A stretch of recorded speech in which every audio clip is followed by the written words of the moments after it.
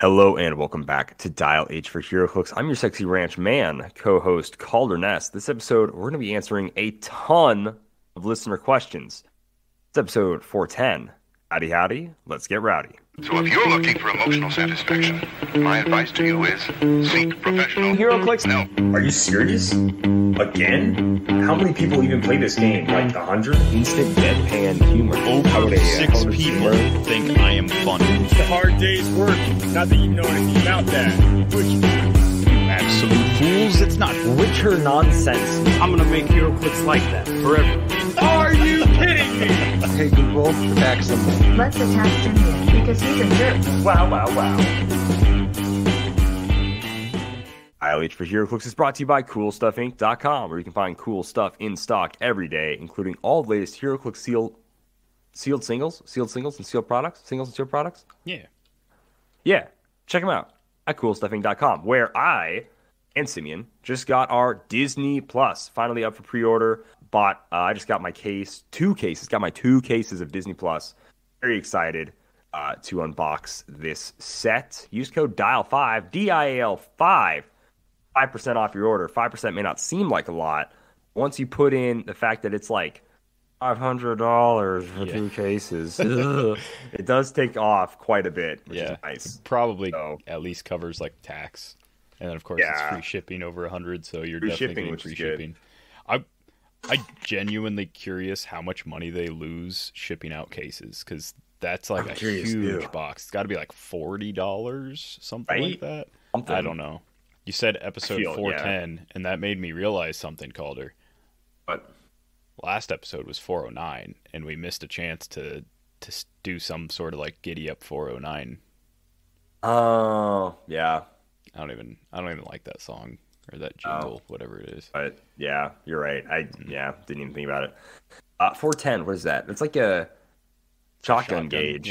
Yeah. Shotgun 410. Yeah. It's Me. Nerf or nothing. That's what It's I always Nerf say. or it's nothing. Bucko. Episode 410. So we're talking about gauges and stuff. Yeah, we're recording the podcast, so. All right. Hey, Simeon. What made you happy this week, my man? What made me happy this week is I've got a big pile of stuff that's like slowly getting too old to sell. You look like a big pile of something that's too old to sell. I definitely Got 'em. am. Definitely. Sorry, continue. Past I couldn't expiration pass date. that up. No, but I've been slowly getting through some of like my old stuff, selling some of my old stuff. Recently posted up on some Facebook groups like my ID cards, which I missed the boat on selling them the first time around when like WizKids wiped them all out. But luckily, they're not worth nothing anymore because of silver. Some of them are still worth nothing. Like, let's see. They made a DC card for, is it Man Thing? No, Swamp Thing. Swamp Thing's the DC one. Yeah, there's a Swamp Thing DC card. Never had a Swamp Thing. There's like, still no legal Swamp Thing. The newest one was from, I want to say like Warlight? Yeah. Yeah. It was like a super rare from like Warlight. So he's, not only is he not silver, but there was never a modern one while his ID card was out. You'll never be able to play Triathlon. Probably never be able to play Justice. Did Jocasta get one? I don't know. There's a bunch of characters where the set is too old, and so you'll just never be able to play the character. We're gonna have them. Yeah. I will say, I guess, quick shout out to Mini News this week, right? Because you have to have the same exact name that's on the ID card for the same exact name on the figure. Shield level 7 and level 1 are not usable. Yeah, they're also not letting you do the alternative names that are on the back of the card. Yeah, so since there's no alt name. Has to match the ID card, which... So now I actually have a useless Shield level 7 ID card with that errata. It's really rough. All-new Wolverine ID card, I believe. Oh, no. Can't even call in X-23, so she'll only be called in under a Wolverine ID card, which is funny because it's got Logan's face, but yeah. Logan's face. I'd have James' face on it. Oh. Yeah. Maybe. Yeah, there's only ever been one all-new Wolverine. So you can't call in X-23's. Sometimes she gets the Wolverine title though. Or yeah, Wolverine. Yeah. Okay. Hey, right on, dude. I'm glad you got all that moved. I hear you're giving out some great deals that you told me before the show. I was like, man, I can't believe what a steal this guy's handing out. Um, what made me happy this week? What made me happy this week was finally pre-ordering all my Disney Plus on CoolStuffInc.com. That's not me being a corporate shill. That's just true. I have been refreshing like every day for the past like 2 weeks, waiting to be able to pre-order it. I can finally pre-order it. Pre-order my cases. I'm excited. I also woke up in the middle of the night, Cool Stuff Inc. code in hand, and bought $100 worth of Marvel Champions card game stuff. Now, I didn't think I had it down bad. I guess I do. So I am now addicted to 2 games. I bought the Mad Titan Nice. Shadow, which is Thanos. I bought the Rise of the Red Skull expansion. And then I bought the War Machine hero pack, and then the Venom Flash Thompson hero pack as well. And then I had to add in Lunge, the feet Lunge for 19 cents to push me over to Whoa, $100 feet for free cards. shipping. Yeah, no. What year is this? Playing I know. feet Well, cards. here's the thing. I just I needed something really small and cheap to push me over to $100 on it. So I was like, shoot.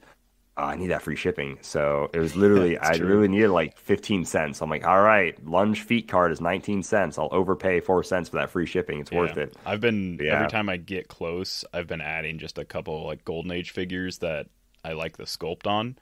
It does two things. It's one, it's a figure that I already wanted. So it gets me in the door, gets me that figure before a potential legacy card that comes out.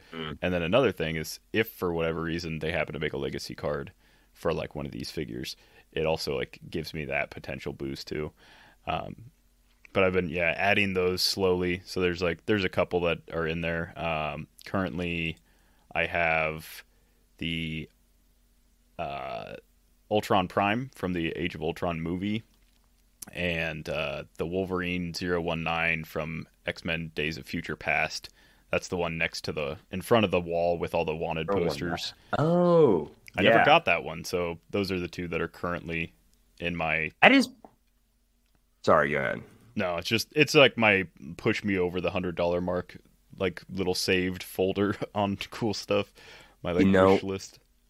I think that's my all-time favorite sculpt for any Wolverine they've made. It's like good. That's just literally the comic cover, and I love that. It's I love also it so much. a really solid Wolverine. I've never played it, but I've played against it, and it's actually.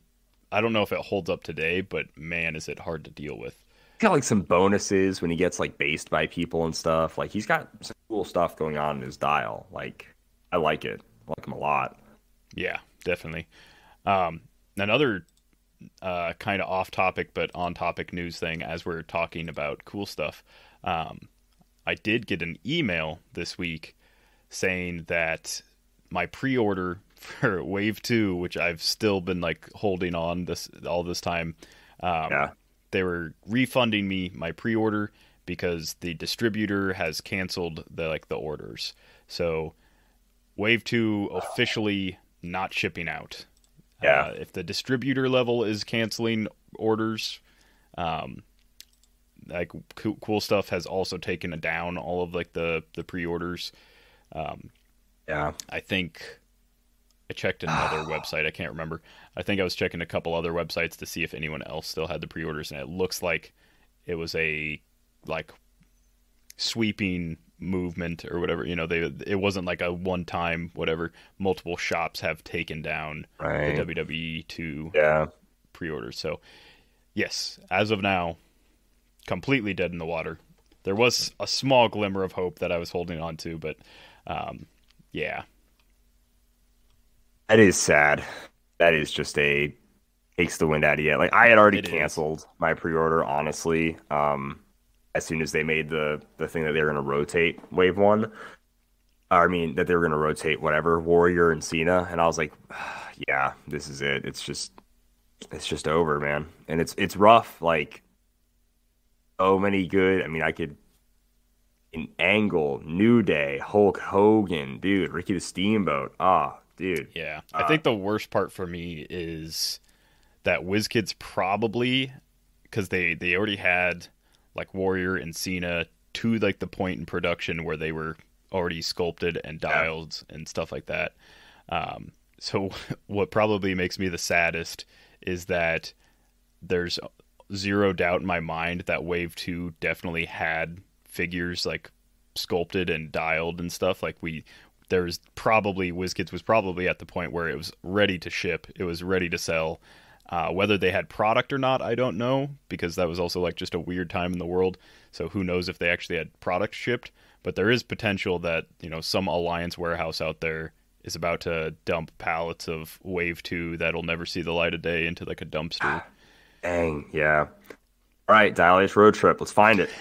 Find that Wave 2 dumpster. Hey, if it's on the way to Indiana, we should definitely make a pit stop and start sifting through some trash for sure. Yeah, no kidding. Show up to PJ's event with Wave 2. Hey, great segue. You know, speaking of Indiana, next week, the 23rd of April, is going to be the Kilted Classic, which Simeon and I are both going to be attending. It's like a little 300 modern. It's in Kokomo, Indiana. I forget all the details. But we are also sponsoring some cool prizes that you can win at the events. I'm not going to tell you how you can win them. I'm not even going to give you any hints, but it's not going to be like a first, second, third type thing. It's going to be like a fellowship-ish type prize. Not really a voting, but it's kind of like a it's just it's a little different. It's not about winning or losing. It's just about whatever. So we're gonna give. I will say, I'll say what my prize is. I'll say what my prize is too. Okay. Just to Yeah. Your prize doesn't. I guess your prize doesn't have anything to do with how to win it. So there's actually a lot of content creators that are giving out prizes similar. Something that kind of encapsulates whatever they do on their, like, whether it's podcast or like Jeremiah Peterson, I think, is donating a Clicks tray, like stuff like that. And PJ is letting the content creators pick the pricing and also how the pricing is like handed out. So I can't actually remember what my prize goes to, but I will say my prize is the same as one of the auction items for our charity event that we did. And so if you've watched any of the Sculpt Swap stuff, that's what the prize is. It's going to be, you pick a sculpt that you want to see, and then you'll work with me and we'll find a dial that fits what you think the character is. So the last person to win during the charity event is Chance McCall, and he picked good old Boba Fett from Disney Plus series, I think is where he was created. He is a Star Wars, a side character in the Star Wars universe on the Disney Plus thing. Didn't exist before that, which is really cool that they invented a new character just for Disney Plus. But I'm going to use one of the Star Wars Legion miniatures, paint it up, and put it on a dial, and it'll be featured on our YouTube channel, and then I'll send it out to him as well. So that'll be the prize that I'm doing. And then, yeah. So prize I'm going to do is a pitch meeting of the winner's choice. So you get to choose, basically, if you're familiar with the pitch meeting series, it is basically an employee is pitching a HeroClix set to the boss, and it goes over all the ups, downs, and community reaction to said set in that pitch meeting. So you get to choose what set I do the next pitch meeting based off of. Don't waste it. I'm gonna, just spoiler alert, I'm gonna do Disney Plus. So yeah, don't say the most recent one. Don't just say the next set that's coming out. Although if they pick X of Swords and you come in like Zorro from One Piece with like a sword in your mouth and like a sword in each hand. Each hand, yeah. More time. So the pitch meeting history goes House of X, Wonder Woman. It's pretty short history. Yeah, House of X, Wonder Woman 80th, Empire, and then Rise and Fall. We did a little skip on. Sorry, not Rise and Fall. War of the Realms. We skipped Rise and Fall. Garbage trash set. 2 X sets. Yeah. So. House of X was a good set because the distribution was wonky. It was right after the price increase. Just a lot of fun stuff to hate about that one. And then, of course, with Wonder Woman, there was a huge rules shift. So if you haven't watched those already, all that, they still hold up even if you don't know all the things that they're referencing because they're pretty self-referential. I'll say if I won, just out of spite, I think I would pick the first Yu-Gi-Oh set to make you do a picture. Yu-Gi-Oh set? Oh just so that you'd have to like read up on it and like figure I would out. have to do a lot of digging. Yeah. Try to make a You'd have to pitch get meeting your on the dual first disc Yu-Gi-Oh out. set. Yeah, dude. Oh. Which Calder actually owns, I believe. I do own a dual disc. I was listening to another podcast that mentioned how it'd be fun to play tarot cards with a dual disc, and I was like, well, Calder's a bit of a hipster because he had one before it was cool. So He did. I did have a dual disc before it was cool. I actually played my Still isn't Bandit cool Keith for theme team. the No, record. it was never cool. It's never going to be cool. But I played my Bandit Keith theme team, and I had my dual disc on my arm with my cards in it. Yeah. There's 3 or 4 Yu-Gi-Oh figures in all of HeroClix that are Bandit Keith. You don't know who Bandit Keith is? I don't know. I might I've never watched link a Yu-Gi-Oh! video. You've never watched Yu-Gi-Oh or No. Yu-Gi-Oh! Abridged at the But very least. I do realize they have like the Very trainer's patriotic. name, I guess. Yeah. Yeah. He's a trainer's name, duelist's name. Sure. The Pokemon What a- master's name. I guess you're a filthy casual Pokemon master. You offend me, Bruce. But yeah, no. So, long story short, if you know me, I think you can probably guess what I want you to do for like my win my prize. But you don't have to specifically try to shoot for it because I will find a way to give it to someone. Maybe I'll make it the first person that quits in the tournament and then plays battle royales for the rest of the day. I've done that before. Maybe that should be the prize. Maybe whoever loses the most battle royales that day gets it, because that's also something I've done before. Yeah. If you know me, then you'll know that my prize is not going to go to the person that no one at the venue likes, or the least liked person there. So, Really? sadly, you'd think it'd be easy and you'd be able to easily get it, but no, it'll be harder than that. I don't remember what I think picked, but I probably. picked something else. Yeah. But all right, yeah, that's Simeon and I's prizes for PJ's event. And, we're going to be there. Come on down. Yeah, we're going to be hanging out. I'm going to get there. Matt Reed, Sometime I think Friday. he's going to try and make it there. Yeah, Matt Reed's going to try to make it there. So that'll be fun. Patreon member, $25 Patreon tier member. Shout out, Matt Reed. Chad Fixall is going to be Chad judging. Fixall's going to be there. He's So- going to be judging. It'll I be a don't fun think event. There's not a better judge in here. Oh, wait. No, there's Barnstable and Jay. Okay. Constable. Yeah. I lie. I don't know about Jay, but I mean, yeah. Chad and Barney. I call you Barney? Anthony B. Oh, Anthony Barney. He's like, do not call me that.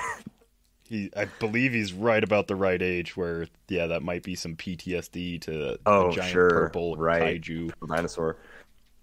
No, PJ's event should be a lot of fun. I'm very excited for it. It is so far the only HeroClix event I am this pumped for. Anyways, with that, let's go answer some listener questions. There are dozens of us. Dozens! We have a ton of listener questions. First, we're going to do some double team builds right away. So the simplest one, as you guys know, these past few weeks, we have been choosing a single figure from every HeroClix set, like main booster set, that we would want to keep. And then, like, if that set was going to disappear, we could only choose one. This is the one we would choose. Malcolm asks, with the collector, make, a 300 or 400 point team. But you can only use the HeroClix figures that you listed for my last question that you've been answering for the past month. So my team, so that is basically collectors are chase. We need to have a rare, a common, an uncommon, and a super rare. I don't know why I said it in that order. So my team, 300 points. I did collector. My common is Dr. Alia Gregor. My uncommon, and also the only uncommon I picked. Honestly, I cannot think of any other uncommon I picked besides this one. My uncommon is Justice League Trinity War Lex Luthor. That's the subterfuge token Lex Luthor. He is at his terrible 100-point line where he has 4 clicks of life because I just can't fit him in any other way. For my rare, I'm going to use Wrecker Prime. So him and Alia got to hang out. And my super rare is Avengers Empire Captain America, but he's had his 75-point line. With this team, I have 5 points left, so I would probably include, as scummy as it may be, I would probably include a single ID card, so that way Lex Luthor can do something before he dies. I forgot I ID know. cards. Yeah, dude, legal in silver. Except this is not silver. This is golden because I had to make it golden because I had no uncommons in modern/silver. So, yikes! A lot of super rares, a lot of commons, but Wow. no Now that you said that, uncommons. I'm going to delete the object I had on off of my team so I can add a Manifold and Rick Jones ID card. Oh, dude, those are so good. Yeah, Those are 10 so good. points for, let's see. Oh, no. None of them in silver. Turns out they weren't made after that set. Weird. No, I'll keep the object, but just keep in mind as I go through my my list that it'd be easily swap outable for some object. So the fun thing with Collector, in my opinion. So yeah, first thing on the team is Collector, 25 points. He does if you have at least one character of each rarity, modify attack. That trait is similar to like the Secret Six kind of, or Sinister Six, whatever, where if you have like exactly 6 characters, you get +1. It's similar to that, where if you lose your common, uncommon, rare, super rare, if you lose one of those, if you no longer qualify, then you lose that modifier. However, his other trait is at the beginning of the game, each character on your starting force from a different Heroclix set, as long as the Collector is on the map, friendly characters modify damage +1. So that one checks at the beginning and then does not matter as long as Collector's on the map. Anyone friendly on your force modifies damage, including people like you mind control or something. So figures on my team, I went with the ADW Black Panther. So I like this guy on the team for 2 reasons. One, he's a 50-50 leadership, which is solid. He's got Ruler, Wakanda. He's got Plasticity and Mastermind, so he sticks around for a little while. And then he also gives friendly characters with the Wakanda keyword +1 to their attack value, and that's board wide. He's not doing a whole lot offensively, but the Wakanda warriors that he can generate, let me just double check real quick. What kind of warriors are they? They're the good kind. Ha! I didn't pick a map for this. I should have picked Wakanda map, which is Wakanda. It is legal for silver, so that's always fun. The Wakanda warriors, so they start off with, they've got sidestep. They do cost 20 points, or your opponent scores 20 points when they come in. And the fun thing about this Black Panther is, so he's got a 50-50 leadership. On the result of a 4, so leadership succeeds, and then so not only does he remove an action token from somebody, but he also gets to generate the Wakanda warrior. On a 4, the character begins on click 3, which is their last click. On a 5, they begin on click 2, and then on a 6, they begin on click 1, and they don't receive an action token, because otherwise they receive an action token when they come in, which is a little weak compared to like Blackheart kind of stuff. But the Wakanda warriors come in with 9 attack on click 1, 2, or 3, 17 defense on click 1 with toughness and sidestep on clicks 1 and 2, and then they have a special attack power that is, if a friendly character named Black Panther is within 8 squares, they can use precision strike and willpower, which means they can potentially take tokens off of themselves anyhow. The fun thing about these guys is Black Panther will give them a +1 to attack as long as he's on the board. As long as I still have my spread of rarities, they get another +1 attack from Collector, so they'll be an 11, and then they'll have a +1 damage from Collector, because everything from this is from different sets. So that's why I like that guy. He brings in those characters. Next up, in no particular order, is going to be Peace Machine from What If. So he's another super rare. Doubling down. I picked a lot of super rares and chases on that Malcolm list. So he's got 7 range, sidestep, flight, TK, 19 defense, top dial with toughness. He's 50 points. He's got outwit, and then he goes to support later in his dial. But he does one thing that's pretty much the only reason you play him. It's called Suppression Field. It says, trait, if a character would take 4 or more damage, it takes 3 instead, which is just, It's opposing and friendly, so it's just interesting. I really like it. He's got Force Blast, and when he does use Force Blast, he may target opposing characters within 3 squares in line of fire. I think I used that like once, because it means he's got like a 7 square reach Force Blast, which is, or no, target characters within 3. So he doesn't have, it's like a 5 square with his sidestep. But it's fun. Plus he's an outwit, so he just gives everyone a little bit more longevity. Next up is from the Captain America set. I picked the uncommon Skyne. So she'll be a 12 attack with her special incapacitate and triple target. Opposing characters can't use super senses or shape change when she uses it.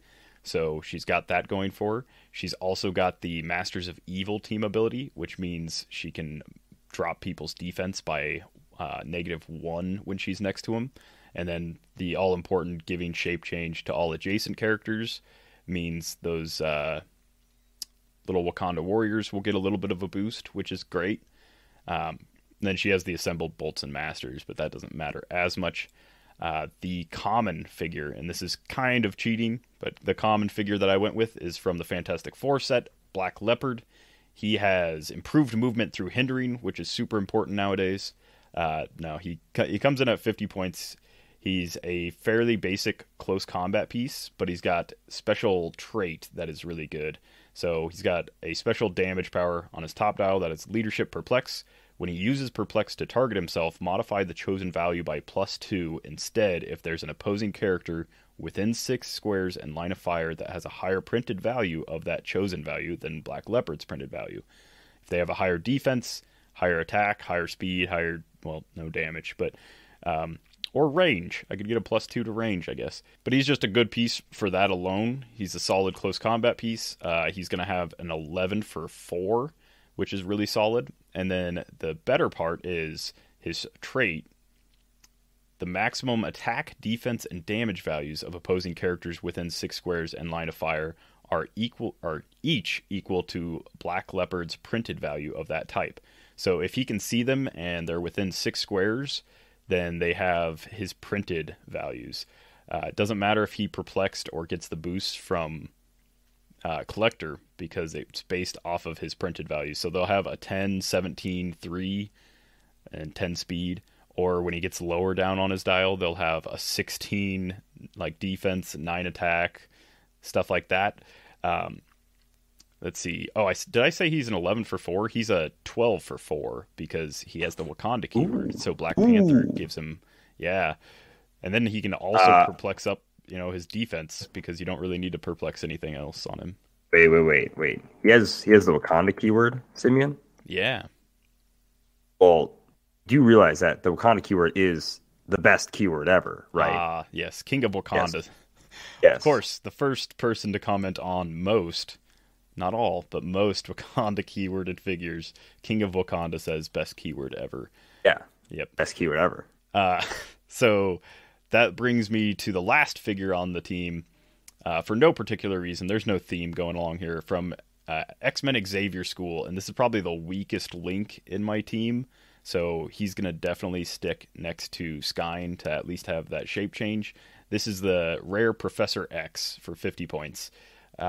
His big thing, he also has Leadership Perplex. His Perplex won't matter because I don't have any other X-Men.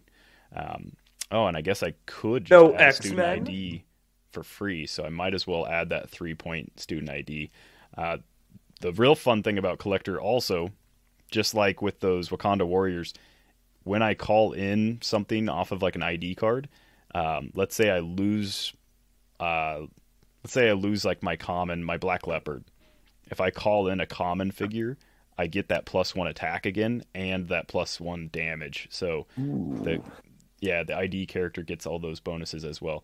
But this Professor X is useful for pretty much one thing, and that's mind control. It's within 8 squares, don't need line of fire, and it targets all opposing characters. Hit targets can't make attacks during this action, so it's just to move people around. But if you're lucky enough, if your stats are high enough, so he'll be a 12 attack, potentially higher if I perplex him with like Black Leopard. But he'll be a 12 attack, mind controlling everyone within 8 squares, which is huge. It's a large area through walls, through blocking, through. It's a pretty big area. Everything. Yeah, it's a really disruptive power, and you can move people around pretty well after that. He will need some form of taxi, so Skyn's probably going to be carrying him around. And then the object that I wanted to use, or would use with this, would be the Red Wing Bystander or the Bystander generating object from Disney Plus, because that gives me the Red Wing Bystander that will also be a 11 attack, 2 damage with precision strike, hypersonic, and yeah, it's just fun. I like creating the bystander stuff. There's probably better bystander generators, but I don't know if I put any on the list.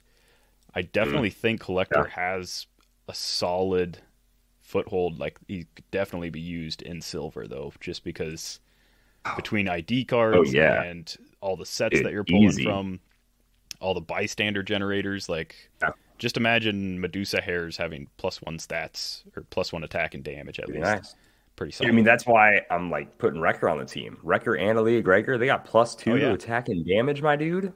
Yeah, it's real solid. 12 for 5, nothing else needed. -1 defense, love it. Or 11 for 5, it's Thunderball. But yeah, next team we have to build. Luke asks us to, and we skipped this one a while ago. I feel a little bad. Yeah, skipped it build twice. a team. Build a team based off what Scotty P here pulled. So. Build for 300 silver team if you had to pick a super rare, chase, or prime to build around. This is what I ended up building. Sadly, a lot of 300 silver with this keyword ended up being this is a 300 modern team. No, actually, never mind. I have 1 silver figure on it. How could I forget? So I'm building around the U.S. agent. I've talked about him enough. He's got charge, stealth. He has a full speed charge when he occupies hindering terrain. It's solid. He also pops off if a friendly character dies. Because once a friendly character does die, he can choose Flurry, Exploit, Super Senses, Battle Fury, or Outwit. And then he can keep choosing new ones if friendly people keep on dying. So he's 12 for 4. He can have beefier stats if I ever want him to do. Next up, I have 4 Friends of Humanity. This is a Brute theme team. 4 Friends of Humanity at 5 points. We are definitely hoping that we land on either some of the Empower clicks or some of the Sidestep clicks. Very important. One of these dudes lands on Sidestep. Now we'll get to that later. We have Proteus at 20 points. Very simple. The Brute one has Barrier, Shape Change, Smoke Cloud, and then once per turn he can use Barriers free, or Smoke Cloud is free but only make 2 markers. So we can pop out 6. He's got 5 range, so we can pop out 6 squares of blocking if need be. If I need to be kept a little safe when moving up, and he's got some decent range there. Sky Tyrant, Power Gem. Pretty simple. I mean, it's the Brute keyword. If we're going to try to make a somewhat good silver team, we know Sky Tyrant. He charges, he flurries, he quakes, he exploits. He's got the freaking Power Gem. He hits hard. What kind of support do I have on this team? Oh, wait. First, let's get to my last figure. Hulk. I'm using the TMNT Hulk from the starter set at 50 points. When he moves after resolutions, he can make Quake no cost. He's got that 10 speed with the Avengers team ability, 11 square, 12 for 4. Quake, pretty nice. Free now. So Korak, Hulk is no free. Longer. It's no longer Silver Dream. Very Sayed. I got 100 points here. Calder, you got 100 points left. What are you going to put on that? I'm like, well, thank you, listener. I am going to put on War of the Realms 063 She-Hulk, Muscle Mommy She-Hulk with Megan Yord, Belt of Strength. So she is pretty much my biggest part of the support here. She has free telekinesis, brilliant to target an adjacent friendly character or generate a heavy object. So I think potentially with this team, you might play 2 of these instead of 1 at 100. That way you have 2 TKs. You TK Sky Tyrant, you TK the U.S. Agent. You get them both into some form, well, just U.S. Agent into some form of hindering. That way U.S. Agent can charge his full 10 squares. That way Sky Tyrant can then charge his full 11 squares. So I think I put her down here at 100 because she is beefy and awesome at 100. But I think maybe you just play 2 of her at 50 instead and really utilize that free TK. It's a super easy 100 points for your opponent to KO. That's the only bad thing about putting her double at 50, but you're putting a lot into your ability to alpha here. So I think first turn you equip Sky Tyrant, You move up Hulk if they, they go for Hulk, whatever, you've fallen for the bait there. Now you're a little bit closer to me. And then She-Hulk, TK's out. U.S. Agent TK's out. Sky Tyrant. Sky Tyrant's got a 17 square reach. U.S. Agent's got a 16 square reach. Yeah. They might even move up a little bit. We'll see. But yeah, that's a team. I want to build with U.S. Agent. This is what I ended up making before the show. We got some Friends of Humanity that should also be moved up, so that way they can die. You'll want to choose a pretty big open map, so that way U.S. Agent can potentially see some people get killed. So that way, before he actually goes out there, he can have some awesome powers already. Doesn't have to be within range, just line of fire. So choose a great big open map with these people. So yeah, that is my team. Nice. Well, I went with so this is a variation of a team that I ran back in 2017. I really like this team. I like the bare bones of it. So we haven't really talked super into what Silver, how to play in Silver. We're not really the competitive podcast or anything. So we haven't talked a ton about it, but I have heard chatter about how there's new or not new, but there's retaliators returning. Of course, there's the AI Groot. There's a lot of really fun ones, but I haven't heard a ton of talk about one of my favorite retaliators from that time period. And so this team really relies on that, which is kind of sad because it's easy to kill retaliator. But anyhow, from Disney Plus, the figure that I'm building around is going to be the Chase Agatha Harkness at 100 points. So she's 8 clicks long. She's got a 19 super senses top dial. She's got mystics. Probably going to equip her with the good old, the Stones of Merlin to give her some invincible. Yeah. Of course, she's not protected outwit, so she also has that. She can start. Oh wait, no, she starts with the Darkhold, so maybe I don't. I don't know. You choose to not start her with the Darkhold. Yeah, you can choose. You want her to have the Darkhold. It's hard because it's good. The Darkhold's good, so the Darkhold is free. Choose Outwit, Perplex, or Prob, and you can use that power until your next turn, I believe, or until you choose again. I can't remember which, but that's not super important to the build. The main thing that I want her on the team for is she has a trait that is, these are runes, Wanda. So power, generate a rune special marker, max 1, in Agatha Harkness's square. If Agatha Harkness is more than 3 squares from a rune marker, remove her rune marker. Other characters within 3 squares of her rune marker can't use powers. So, just blanket effect, anyone other than her within 3 of the rune marker loses all powers, can't use their powers. I really like this. I think it's a fun enough thing to build around. There's a strategy that used to be viable and isn't really, you don't really see it too much anymore. It can still kind of be used, but in modern, but not really. But it's what's known as a kill box. Calder, you've probably seen a kill box strategy before, right? Yes. So this was more useful back when people were running Unimind at full and stuff like that. So that's where I based this team around, was when Unimind first dropped and people were playing them at the 275 or 285, whatever the heck the larger dial was. But it was basically the only thing on the team. So I've got Agatha Harkness, who can generate that rune marker. Of course, it's a power action, so she has to get there. She has stealth and mind control as a speed power, and then free if she's in hindering terrain. You can place her in a square of hindering terrain within 4 squares in line of fire. So she's got a super sidestep if she's in hindering. She also has flight. She has Pensai top dial with ranged combat expert, so she's a 12 for 4, all are on her own. And then the rest of her dial, clicks 2 through 8, she has penetrating psychic blast, steal energy, but with close or range attacks. So she has a way to heal up from that. That's what she's there for. She's there to drop the hex marker. She's there to deal 4 pen damage if need be, 7 range, 2 lightning bolts with mind control or psychic blast. Pretty solid. The thing that really brings the team together, the thing that, it's not really a trick, but it's a fun figure.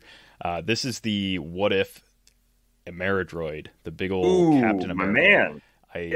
I love this Retaliator. So It's not like a busted Retaliator, in my opinion.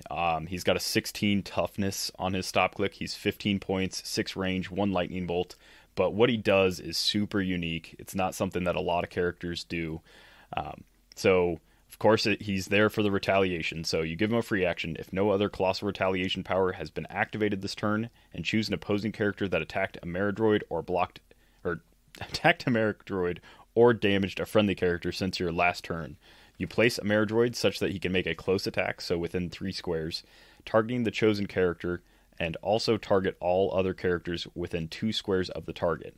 Hit characters are each dealt 3 damage instead of normal damage. After actions resolve, so this is a good old after actions resolve guy, which I don't think he's been fixed. Hasn't been Tri-Sentinel fixed. Stuff. Let's go. So he's not very quick, but you can technically do the walk up free action kind of thing potentially. But anyhow, after actions resolve.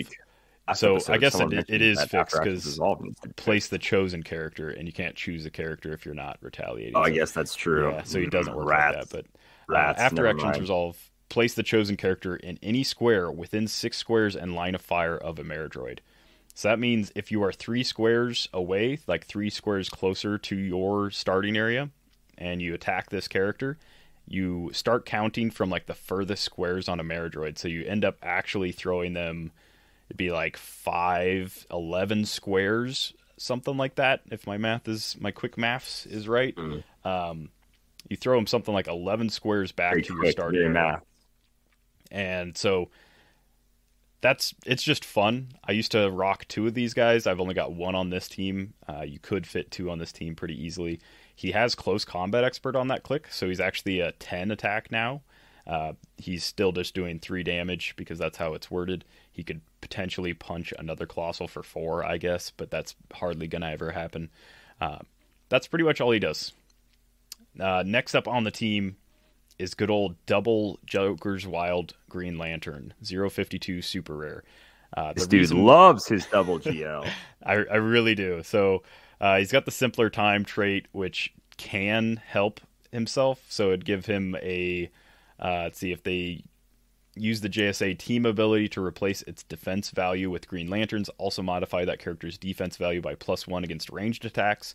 So if these 2 Green Lanterns are next to each other and you're shooting at them, they can defend, use ESD, and then suddenly they're at a 20. Not terrible. For 35 points, these guys are flyers, so they can taxi stuff. They've got 7 range, solid attack value, 10 for 3. No speed, attack, or damage power. They've just got that ESD and then their special trait, and that is Green Lantern's Light. Once per turn, Green Lantern can use Barrier. He can use it as a free action, but only to place 1 barrier marker. So you can use it, I think, twice, or maybe just once if you use it free. I don't know.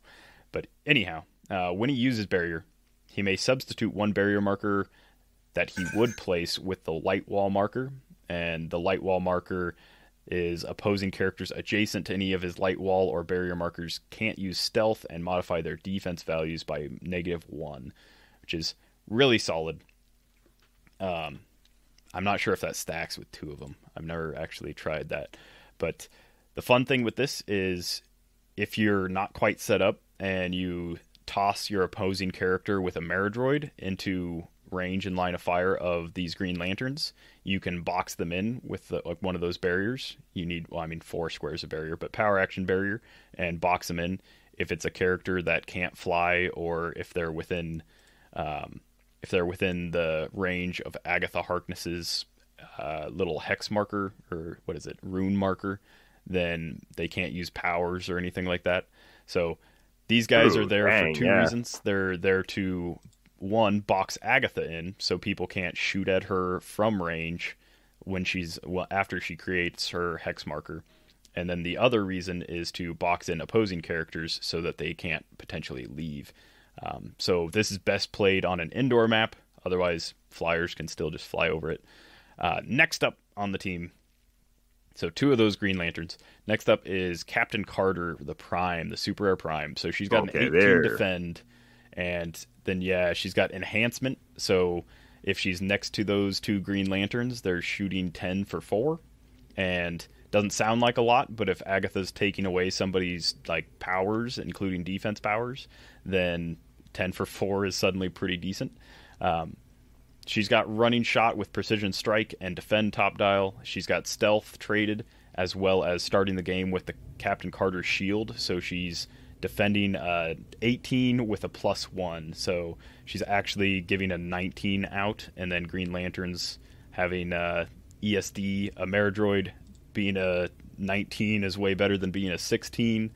Yeah, like no that. kidding. See, she also has the super soldier serum, which just gives her willpower, but that's fine.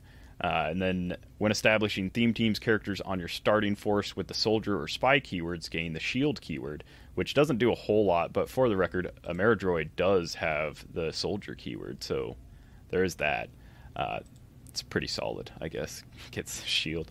Then her special enhancement leadership, when she uses it and succeeds once this turn, friendly character that has the shield team ability may use it as free. Well, she's the only one that has the shield team ability on this, but again, some boosted damage and range is pretty solid.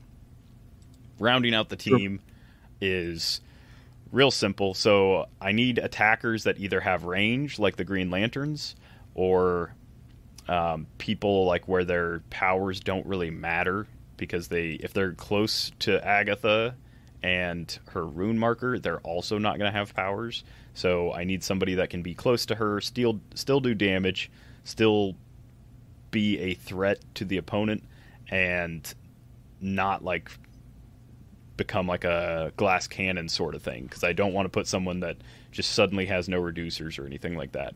So 60 points, it's 3 Mudmen.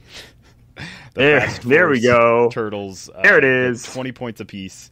So these guys do have a decent slew of powers. They've got Sidestep, 10 Attack Quake, 17 Super Senses, 3 damage Shape Change. They're going to lose all of that because they're going to be next to Agatha. They're also going to lose their Plasticity that's traded, but what they won't lose is Mudman starts the game with 2 life tokens and gains a life token each time he KOs an opposing character. When Mudman would be KO'd, if he has any life tokens, instead remove 1. Protected Pulse Wave. So they won't lose that part. They will keep their life tokens, so they won't be able to be one-shotted. I believe Agatha gets... Does she not get... I thought she had some form of Mastermind, but maybe not. Maybe not. But anyhow, these guys will essentially... They've got Plasticity, so they can tie people down. So alternatively to the Green Lanterns, I can have these Mudmen surround an opposing character and then put up like 1 free square barrier with a Green Lantern, and that's almost just as effective. And then I can either have Agatha leave her square where her rune marker is so that the Plasticity is in effect, or I can just tie people down because they still need to do a normal breakaway. But yeah, 10 for 3. These little guys are pretty solid. Agatha is pretty solid, being a 12 for 4 with Psychic Blast top dial, or a 12 attack with double target mind control top dial. It's not a super effective team. I still have 20 points left over. That's probably going to be for ID cards, where Agatha's just going to start calling stuff in towards the end of, like, after I yank someone over there. What I originally played this with, instead of Agatha, was Devil Dinosaur with the Bystanders, and the Bystanders create almost enough of a threat where your opponent might KO one and then you can shoot out a Maridroid. You could also add a Maridroid in for the last 20 points. You can put 15 and like 1 ID card. There's a lot of options on this team. I don't think it's super competitive, but I think it's enough to one turn some big heavy hitter kind of characters, especially if they... Like, the biggest problem for this team that I'm looking at right now is I need somebody to take the first hit so I can retaliate. I mean, you gotta have that. Technically, I can, and that's why Devil Dino was such a good play, because I could send him out and not have to worry about it. But I guess I could, try and get a Mudman across the map. I could just barrier up with my Green Lanterns and wait for him to come to me. But like, I really like the Maridroid toss mechanic. So yeah, there's room to work on it. obviously I don't need 3 Mudmen. I could drop 1 Mudman and find like a solid 40 point, like, I don't know, Batroc the Leaper from ADW. Yeah, I mean, you can still make free attacks, I guess, which is nice. Yeah. So, yeah. But yeah, that's my Disney Plus team. Disney Plus. All right, yeah, no, solid pick. Good idea. Next up, we have iZone Bill. We'll try to rattle through these. iZone Bill said, a friend of mine who is new to Clicks, he's thinking about buying a brick. So would you recommend for him to buy? That he would get the best combination of fun, casual, and meta goodness. First of all, we had a discussion about this in like the Discord, but like, friends new, don't worry about any of the meta stuff. Like, if you really are, like, just don't worry about it at all. Like, if you're new, I get wanting to have good stuff so you don't get stomped or whatever. When you definitely don't need like one of every, because there's like 8 meta archetypes out there right now. Yeah. If you tried to collect enough stuff to be able to build multiples of those, then yeah, it adds up really quick. It's not really necessary either. Yeah, like you're gonna have to keep getting stuff. So really, this boils down to like choosing a generic, like nice, good set that I think has strong pieces and fun stuff. In Modern, I think that's Wonder Woman. But if your friend doesn't like DC or doesn't like Wonder Woman, don't buy that. If your friend is a Marvel person, okay. If your friend's a DC fan, I would say Wonder Woman. I think that's a great set for casual stuff. For if he is worried about competitive, sure, whatever. But like even stronger and casual stuff, don't play it crazy optimally. Like Luthor, Zeus, Green Lantern. Like stronger and casual things aren't like competitive. After July, it'd be the only DC option. Only DC set, yeah, true. But I would still pick it over JLU, personally. Yeah, that's fair. As far as like Marvel would go, if they're a fan of Marvel, I think just because it gives you a good slew of things, because I don't know this person, Empire. I think Empire is fun. I think it has not only a really fun set, but it does have some of those, like I said, higher end casual figures that are like, like that super rare Captain America is pretty tough. All the chases except for Venom Magneto and Venom Wolverine, I would say are higher end casual. Maybe not all of them, but I mean, like, sure, you could say like that Thanos is, that Ricky Barnes is, there's some strong chases that aren't oppressive. That'll be fun when you're just starting out, so you don't get stomped right away. It's like, that's all really, really nice, without having to worry about the meta, which I don't think your friend should. So those would be my picks. Empire for Marvel, there's a good mix of stuff. Avengers, Fantastic Four, X-Men, it's almost like WizKids was like, whoa, it'd be great. Made a set that's perfect for people that like all of these things, and it's like, yeah, we can finally make all these things. Let's put all of them in a set, shall we? And they did. Yeah, those would be my picks. Anyway, Simeon, go for it. Yeah, for Modern, it has to be Wonder Woman. I'd never suggest collecting something that's going to rotate out if that person plans on even being like casually competitive, like not playing competitive too often. But you wouldn't want to suggest JLU and then like 3 months from now they have no Modern Age figures. So obviously Wonder Woman for DC. If they're okay with Golden Age stuff, there's tons of things that I would be able to suggest, but you probably won't be able to find bricks for. So that's another issue. I'd never suggest newer players buying bricks to begin with. A couple loose boosters here and there is fine, but until you get like a real feel for what kind of stuff you want and get an idea of why certain sets hold value better or why certain sets have more value to them, like Wonder Woman 80th hits a lot of the benchmarks when it comes to what makes a set really worth buying into. At least it did at the time. It still does, but really did when they had the case incentive as well. Oh yeah, definitely. As far as a Marvel set, so I know like Spider-Man, Venom, and Absolute Carnage, if it was still realistic easy to get a hold buy of a brick, and not for an arm and a leg, I would say that's probably a really solid set as well. Of course, it's mostly Spider-Man stuff, but there's some pretty fun pieces in there.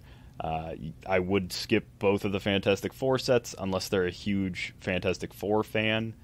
X-Men Rise and Fall is a really solid X set. It's probably the best X set in Modern because, I wouldn't suggest buying House of X either. And then, Empire is for just like a good slew of different Marvel properties. I wouldn't suggest War of Realms just because it was, I don't know, I feel like it's a lower quality set as far as sculpt and paint goes. And I would never suggest the newest set just because Disney Plus would be a good set if they enjoy that kind of stuff. There's a lot of interesting interactions in Disney Plus that you might need to have a few more years behind your belt. I wouldn't say years, but you might need to have a couple games behind, your Heroclix belt before you understand how all the stuff in Disney Plus works. That's pretty fair, I think. Yeah. I mean, to kind of expand on your point, Simeon, that's what I did when I started playing. I just went to like Cool Stuff Inc., whatever, bought singles, and I just bought like every Captain America they had. I just bought my favorite characters. I looked up on HC Realms, like who are some of like Captain America's more like notable allies. So I wanted to pick up like an Agent 13, a Diamondback, whatever, U.S. Agent, Bucky, all that stuff. Like I just like went through and like honestly, that's exactly what I'm doing with like Marvel Champions. Like I just got into this card game. If someone would have said, "Oh, you should buy into the latest set," it's the latest set for Marvel Champions is a Spider-Man set, and I'd be like, "Well, no, I hate Spider-Man. I'm not gonna buy into this Sinister Foes set and buy my Spider-Gwen and my Miles Morales packs. I would hate that." So what I'm doing is I'm looking back through other decks and sets, and I'm figuring out which ones have cards I like. I'm like, oh, that's the only way I can get Agent Coulson, so I'm going to buy that one. That's the only way I can get U.S. Agent or Winter Soldier, so I'm going to buy that one. So I think that would be like the best way to really go about it is just pick and choose figures that you want. Maybe give him an idea of like what's modern so we can get the most bang for his buck out of them for like longer, or just play more Golden Age games with him and be like, buy whatever, man. Buying a brick, I'm not huge on. I like the idea of you saying, Simeon, buy a few boosters. That gives you that little taste to enjoy the gambling aspect of Heroclix. Be like, ooh, yeah, I ran a booster. Ooh, But I don't know about buying a brick right away. Like, I didn't buy a brick. We just talked about this the last podcast. I didn't buy a brick until 2 years into playing this game. No.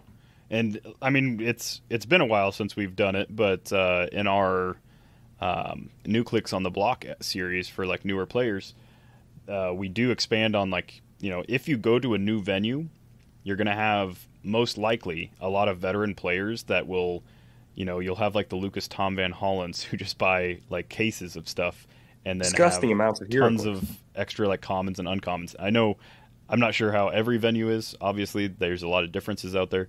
But I know at my personal venue, like for Wonder Woman, anybody that wanted any common and uncommon and most of the rares from that set, I had more than enough duplicates to like fulfill whatever they wanted. Sometimes trying to like force them to take more. No, you want one Maxi Zeus, you get 7. That's how it works now. Sorry. You get 7 Maxi Zeuses. But yeah, going to a local venue, not necessarily like begging for anything. You don't have to like ask for handouts, but usually, and in my experience, so it may differ, usually in my venue, if someone opens like a booster and it's got, a rare, and then they've already bought a bunch of the set, they'll be like, well, like that pack didn't have anything for me, and they'll just pass it off to someone else. So that's pretty cool. That's one of the nice things about this community is people are pretty lenient with how they give away stuff, in my experience. Yeah.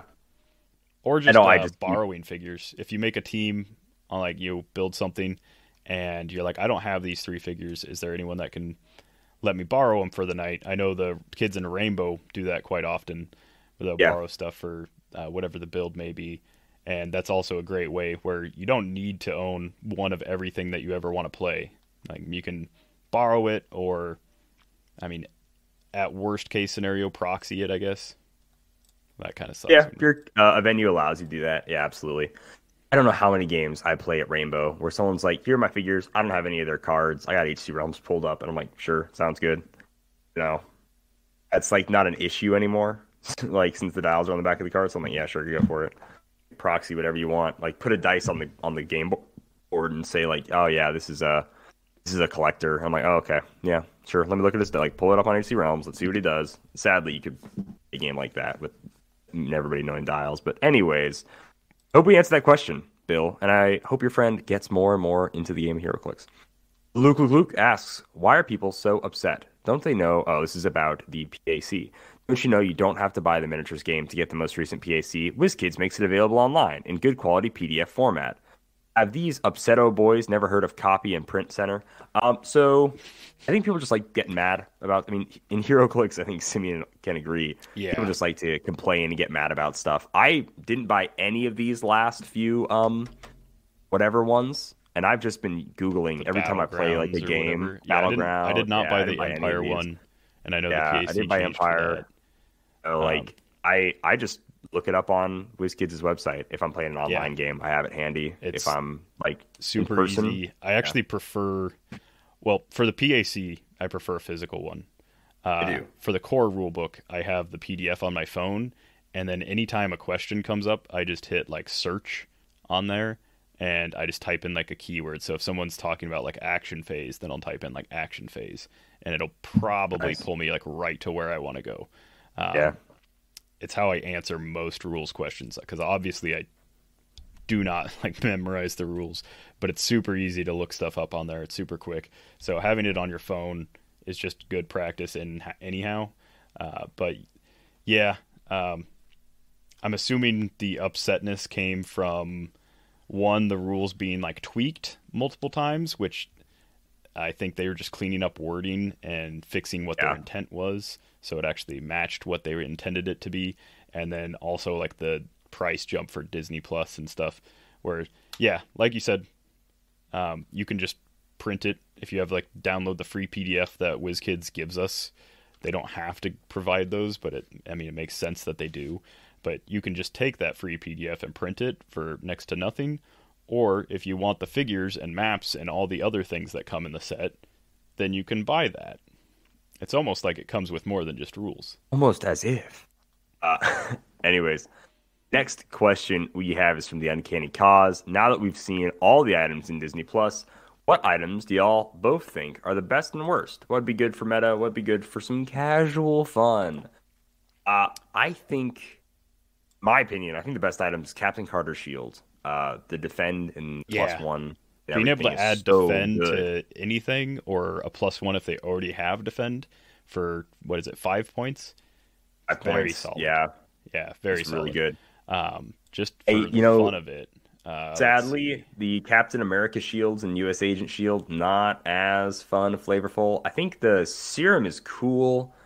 I think the serum can be good for some casual fun, for giving willpower out to people. That's pretty casual fun, I think. Super Soldier Serum. I think the Spider-Man, the Cloak of Levitation, I think that can be both for meta and casual, honestly. Like, I think you can try to, like, min-max it, be like, whoa, and then I think it's also, like, cool, I gave this one guy sidestep, and plasticity for some casual fun. So I think that's, like, a good object that can be played either way. Just trying to find characters with a 20 defense. I think White Queen is the only single base. According to, I shouldn't say single base. The only standard character.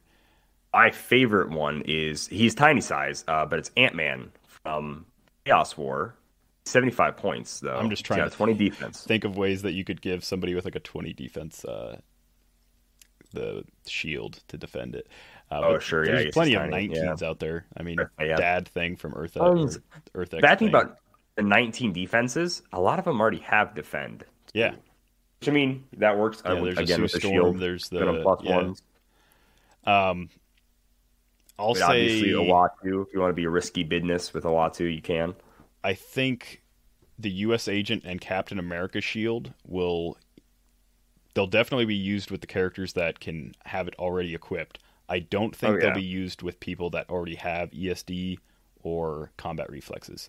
I don't think I care about the +1 as much as I care about the +2. So if I play those, it'll probably be somebody on somebody that's stealthy. I'll throw the U.S. Agent shield on them and get combat reflexes. Or yeah. someone that has like traded ESD, give them the US Agent Shield. Now they've got traded Combo Reflex, or vice versa. That's Yeah. In my opinion, that's better than getting just like the one additional defense. +1 to either one. Yeah. Super Soldier Serum's probably the one I'll play the least, but it is really interesting on Cosmic Energy figures because now they have like a 50-50 rollout. Is it worth 5 points and building around? I mean, not necessarily building around, but I'll say in Modern, yeah, because there's not a ton of stuff after rotation that's going to be 5 points so there will be plenty of teams that end at like 290 or 295, and so slap the Super Soldier Serum on, say that 10 times fast, slap the Super Soldier Serum on Super Soldier Serum, like Ultron Infinity for a bad example, but an example that works, and then you've got a 50-50 rollout. Is that better than the Herald Dial? No, but it's 20 points cheaper, so Cloak of Levitation is probably the worst object that they've ever made. Obviously. Flight is garbage. Plasticity is not useful. Nobody uses Sidestep. People hate having Sidestep on the dial. That's why they didn't give anyone in this set Sidestep. Yeah, so bad. That's easily like the pass-upable one. If you pull that Spider-Man, just send them to Dial H and we'll film ourselves smashing them or something. Smashing them. Yeah, and I think if you like that object, I think you're an idiot. Yeah, you're a smooth probably brain. Terrible at Heroclix. Probably really bad at Heroclix. Probably like some sort of flightless bird, like a penguin or something. If you need flight, something. Anyways, Dog We Trust James asks, the 28th of this month will be a year since Wonder Woman 80 came out.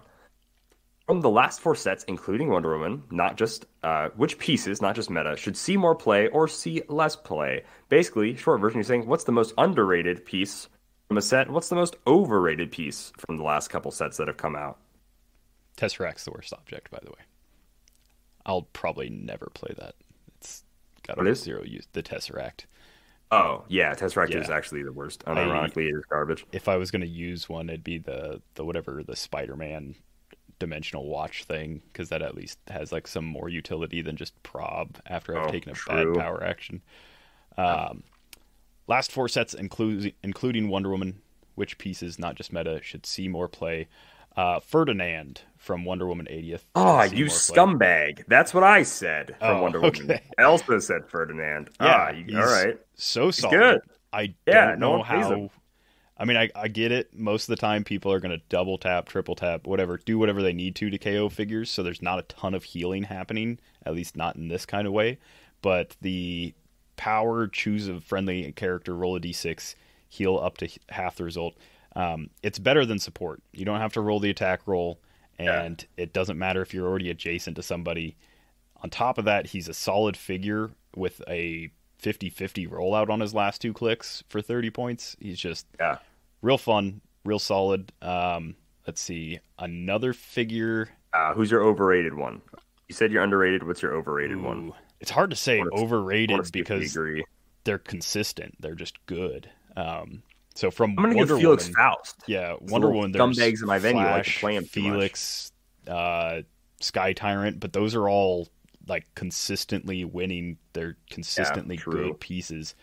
I'll say another figure I'm surprised doesn't do more, and maybe this is just because we haven't gotten more DC. Maybe she'll have another shot next year or later in this year. But the title character Wonder Woman, I've gotten her to the -5, and I've seen other people get her to the -5 plot points, and she is hard to deal with. If you build well, she's really hard to deal with when she hits that. She gets cosmic energy, cannot be KO'd, just can't be dealt damage. And then at the beginning of your turn, if there's no other friendly characters with the Amazon keyword on the map, you lose the game. So she gets like a 12 for 4 with 12 speed charge. Really solid. Overrated. I have to say Sky Tyrant, just because I hate him so much. That's fair. I mean, he's not overrated. He's probably correctly rated, but man, do I just hate that figure exists in Modern. Yeah. Set, Rise and Fall. Overrated. Blackheart. I think that's pretty easy. Underrated. I'm going Dakin. I think people should play more Dakin. I like Dakin a lot. I mean, he's the only one I like from that set. So. All right. Yeah. I'll agree with Blackheart. On paper, he seems a lot easier to deal with, or a lot harder to deal with. In reality, he's actually manageable, like more manageable than other things. So yeah, I'll agree he's probably overrated, but he's still solid enough that he's being played quite a bit. Underrated, oh, man, I want to say something like Diamond Patch, because Diamond Patch just... Sure. But he has a really solid like swap. He can go to Brotherhood or X-Men or Hellfire. He's got like all those keywords. So instead, I'll say I don't see enough multiple man being played. Okay. Multiple man, for the simple fact that he's 5 clicks long, and he has a trait where he takes a max of 2 damage from attacks for 40 points. Yeah, I'm surprised that he's not utilized more. I get he doesn't bring a ton of stuff to the table other than making like his click 9 dupes, but that alone should be, if you have more than one multiple man at 40 points and one of them takes, 2 damage, goes to click 3, takes another 2 damage, goes to click 5. Now you have 2 empowers on the board from one character. So I'm just surprised that that's not being used more. And maybe it is on X-Men Swap and I just haven't been paying attention. So that'll be my pick for the underutilized. Eternal movies. Anything good from that one?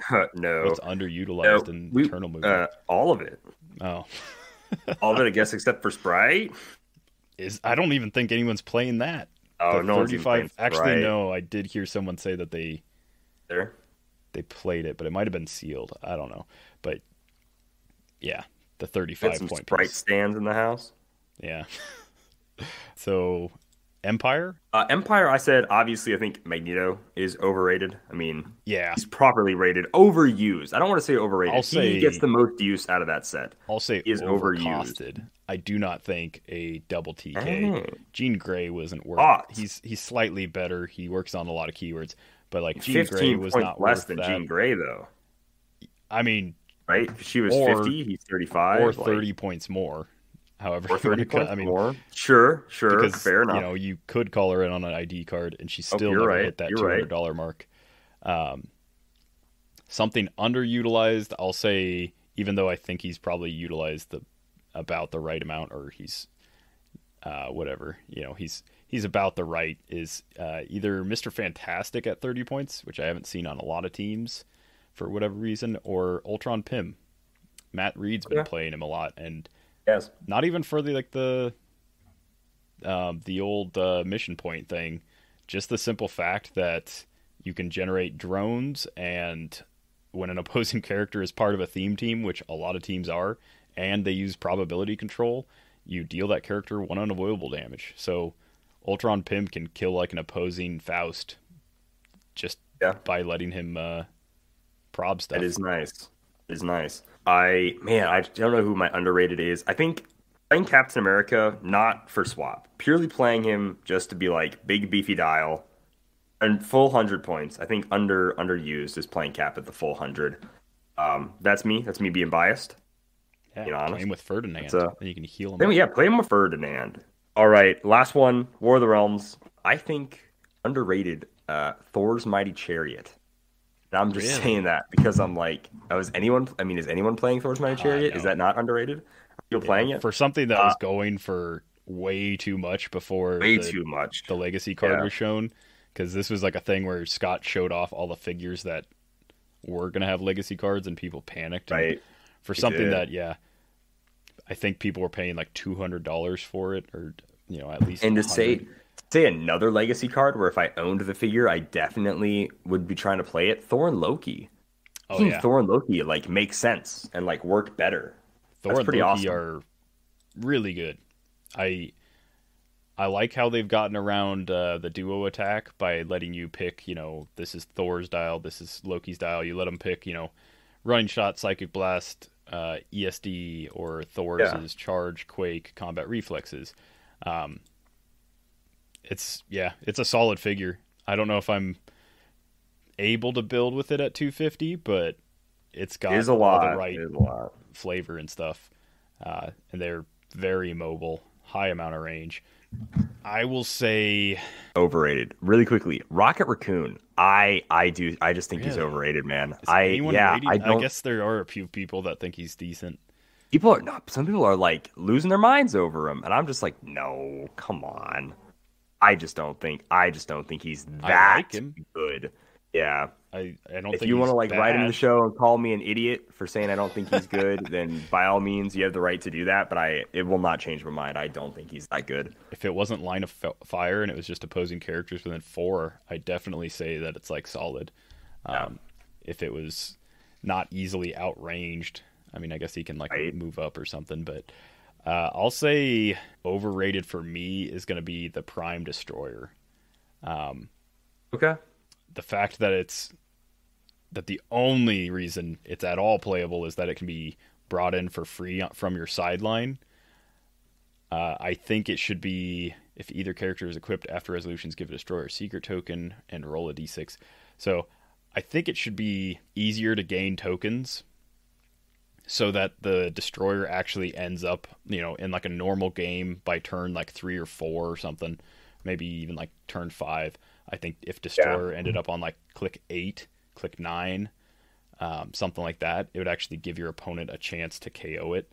And I think I don't know if it's optional to roll to see if he comes in, but yeah, I would like to see them have like 5 of like the tokens or whatever, the seeker tokens, and then roll a 6 on the d6, and he just comes in and like goes to click 11 and it's KO'd and you score 100 points.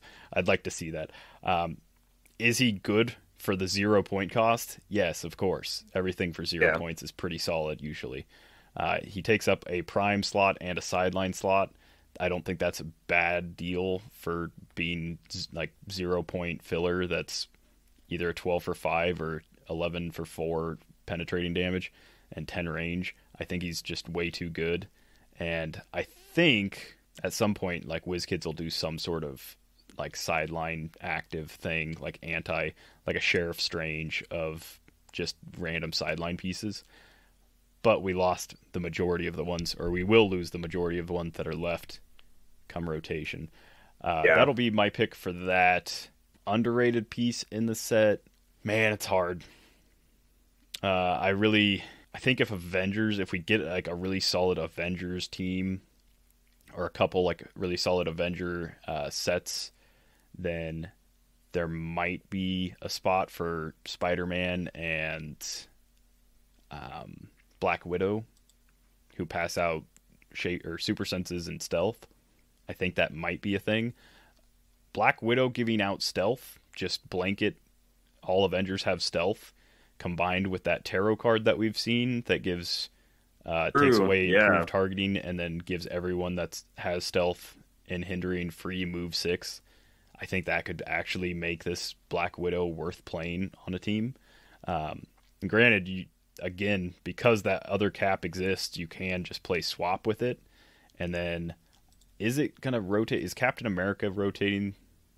Yes. Captain America Avengers, yes. So we'll lose Steve Rogers, so there's not going to be any keyword cheating for Avengers. But yeah, that'll be my underrated one. I don't like the piece that much, but it's a huge utility to just have stealth on everyone. Black Widow, she's very solid. I've made her once in sealed so far, and then built with her once, and I mean, just giving everybody stealth is dope. Next up, Eroy Jack says, I have a question. With us turning to silver-aged competitive, if you could build around one older figure, who would it be? For me, it would be Venompool. He thinks he's a great little monster waiting to mess up teams. A couple of silver-age picks. Venompool. Probably. Yeah. Oh, you don't like Venompool at all? No, I hated playing against it. Say. Oh yeah, it's rough. It is. He is very impressive. He's tough, man. I'm Deadpool in the X-Force. Swarm. When Swarm was modern, I really wanted to build like a Sinister Syndicate like competitive team with Swarm. I don't know if it's possible, but man, I liked Swarm a lot. I think he's gotten better. Let's see. Let me check him out real quick. So he didn't have Indom. So he's 120 points. He doesn't take pushing damage. and he has double rollout. I think he's okay for sure. Yeah. Unless it was doubles, then he didn't take more than 1 from attacks. Yeah. Yep. I think now that he doesn't take pushing damage and can pass out more Bs than before, I think he's probably fine. Okay. Bs What's don't your count pick? against your action total. Oh, no, Bees are great. I'm really excited to build with Anarchy again. That's That's probably one of the first things I thought of when I saw the Silver Age list was like, yeah, Anarchy's going to come back. Is he going to be good? For 75 points, he does not bring a whole lot more than the at the beginning of the game trait. But I'm working on like doing something to keep action tokens off him. This might be a figure that I actually equip with the little willpower, the super soldier serum. Oh, super soldier serum. Yeah, he's not worth putting Galactus on. I think Galactus combined with this guy, where the board's getting smaller and the board's already hectic because it's got bombs everywhere. Yeah, and I like that. This guy having willpower, maybe like a Skinny Steve can't take leadership off of him. I don't know. Somebody that can do like Pres Ricard maybe. That Anarchy can put as many bombs as possible. Maybe, I don't know. Something like that. I'd like to really pump out the bombs. I think there's, the bombs kill Flash, the super rare Flash. They kill Retaliators. They kill any like one-click thing. They also just are really hard to position. So if you're running like, what's the Green Lantern? The little squirrel Chip. I think if you're running Chip, then he might... no, he's more than 3 clicks long. But it'll definitely damage him. So there's a lot of characters that are good, but don't have reducers, and Anarchy wipes the floor with a lot of them. I mean, it's a 50-50, so it's not guaranteed. It'll never be real competitive because you can't do anything to boost that. Unless you play the tarot card where you can re-roll the D6 roll. Except I don't think it's a character rolling it, so I won't even get into that. But yeah, right on, dude. Next question. Murdoch is Brad, new Patreon this past month. Murdoch is Brad. Going through old episodes, Simeon recently in this old episode, drilled a hole in his leg. He's a little checkup on you, Simeon. How's the healing process? Is it back to normal? Is there an indent? Let me pull my pant leg up. Oh, I can still... it's not an indentation. Now it's like a discoloration. It's just like a little purple circle. Sure. Yeah. Okay. So I didn't drill a hole into my leg. I self-tapped a hole. That's right. It's essentially the same thing because self-tappers are made for drilling through metal. But yeah. Next question here. Adam Mack. Why don't really old figures have value anymore? I think part of it is there's no format for them. Then there's also power creep involved. So, like what we're going to see with Silver, and what we're seeing with Legacy cards, the way figures were back then is not the same they are now. I know, believe it or not. Shocker.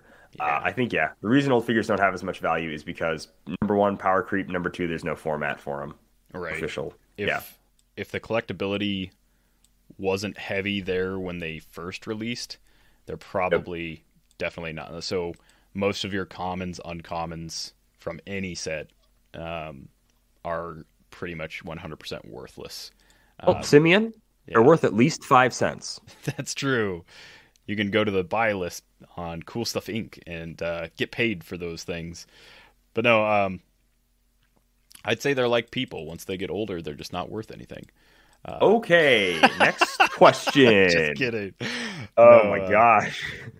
Some things hold their value really well. I'll say, most chases will hold their value to an extent. There'll always be things like the Age of Apocalypse Magneto probably won't ever drop in price. Things that it won't be made again. But a lot of the value is locked in. Then again, that just comes to collectability. Like, yes. Right. All the zombie chases and stuff are worth money. Why? Collectability, and because they were sought after that hard when they were modern, when they came out. That Magneto was like $150-something piece when he came out. That's why he's holding his value more so than the others. Something they probably won't ever make again. That's true. Most chases are versions of characters they'll probably never make again. Like they'll probably never make a dark metal chase set again, which is sad because I feel like they could have done better than what we got. But yeah, that's probably why. Some stuff, I'll say like Trinity of Sin, where the chases were the sins.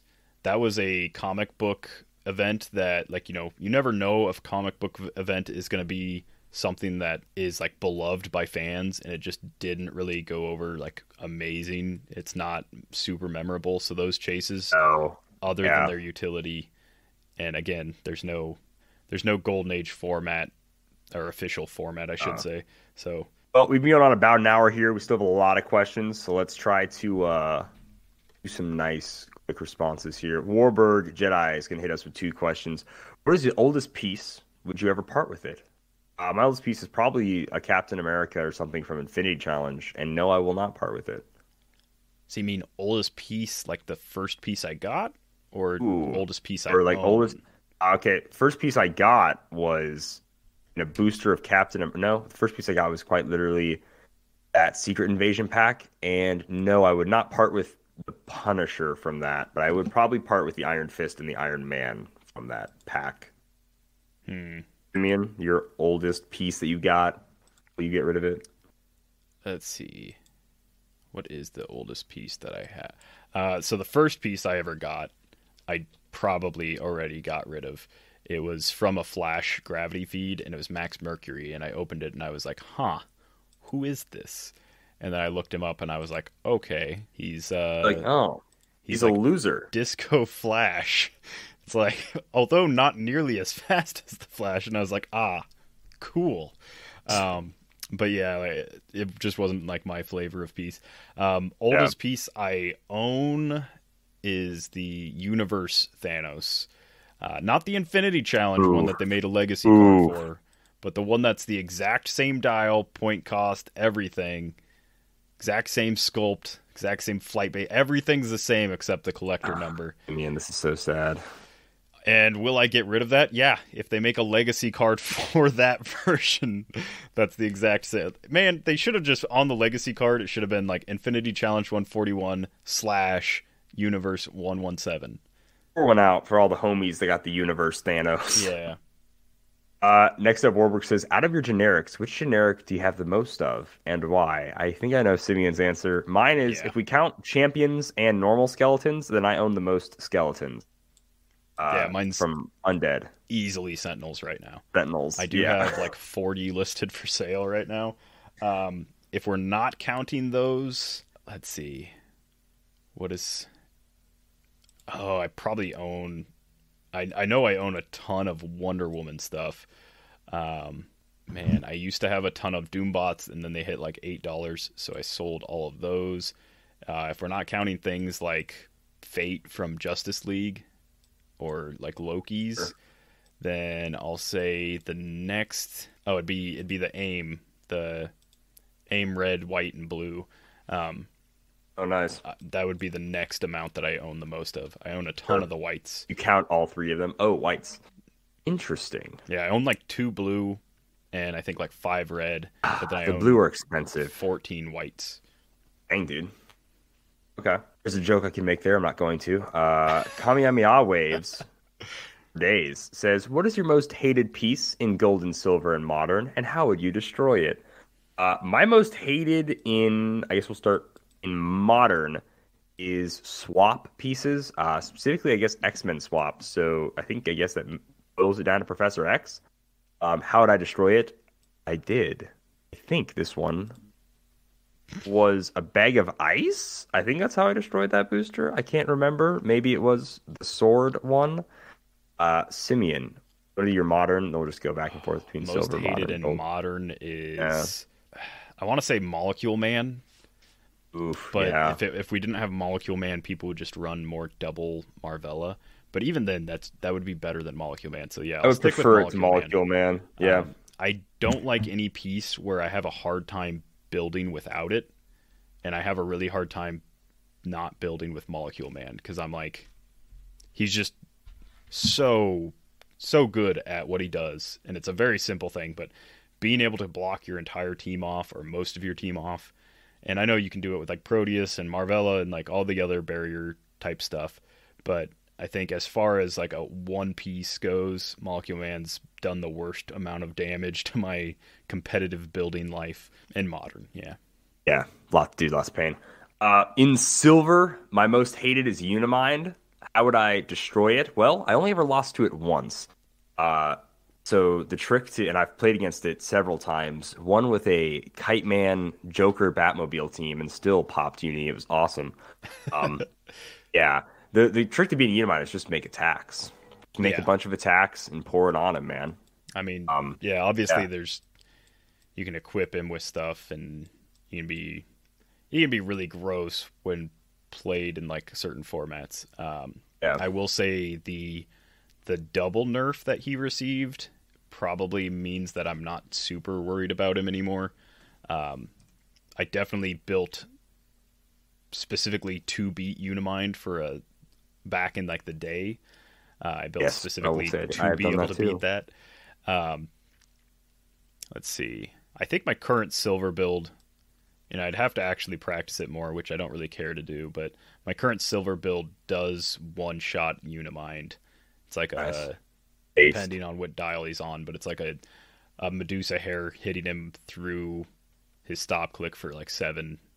It's pretty okay, but do I hate anything more than that? I mean, not with the rules changes. I'll say if it wasn't Unimind, it would have been Giganto Namor, because I hated that plus like 13 monster team that got put on those just super just completely oppressive like ROC maps that were then printed on paper. I think it was Hedge Maze. Man, that was bad. That was a bad time. Yeah, when if you weren't running like a stupid high theme, and even if you were running a stupid high theme, you could just win because you lost map roll, and there was just no way you were doing anything about it. And then for Golden Age, longtime listeners in the show, they know my most hated figure in Golden Age. It's Mary frickin' Marvel from World's Finest. I hate that broad so much. She's a POS. It's Stander. And yes, she counts as a meta piece because someone took her to a states tournament I played at and beat me with her, and I hate it. So Mary Marvel is my answer for Golden. How do you destroy it? Again, with a hammer. Just crush your opponent's figures. Man, I don't know if there's a figure that I hate. You know what? It's not Nighthawk Prime. I could say that. Yeah. Oh, yeah. I hated plain. That's technically golden. It's not silver. I mean, it just is golden.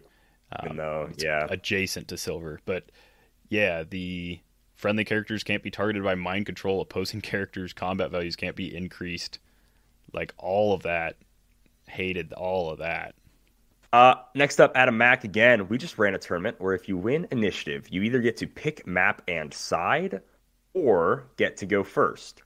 What do people think of that? And should WizKids implement that into the game? So that's kind of neat, where it's like instead of picking map and then you don't get to choose side, and then the opponent goes first, and then you also get to go first. So basically just lets your opponent who goes second pick the side of the map, which can often, with a lot of maps that look identical, kind of not matter.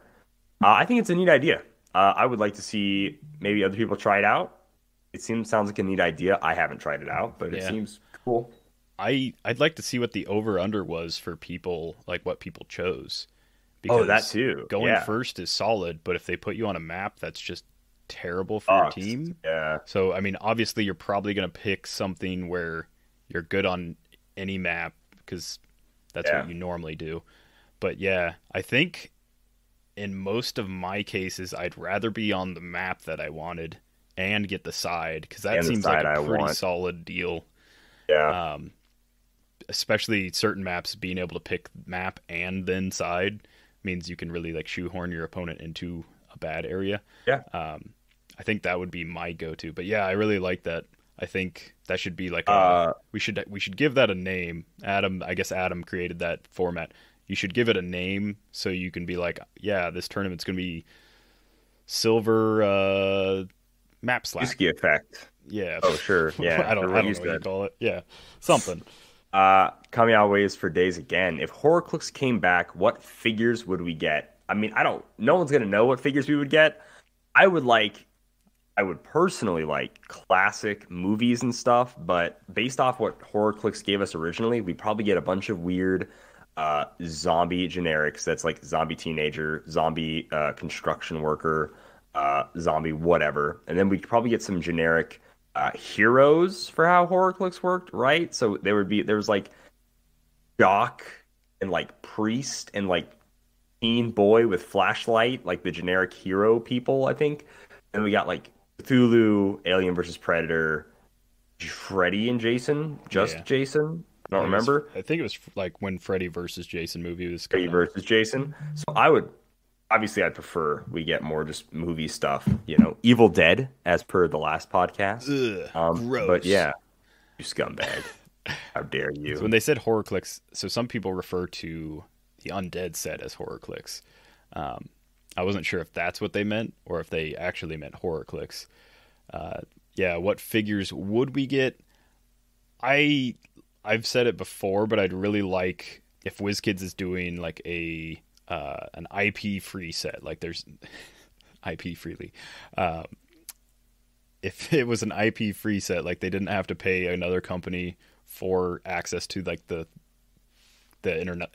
intellectual property, I think it'd be really cool to go with versions of real life people.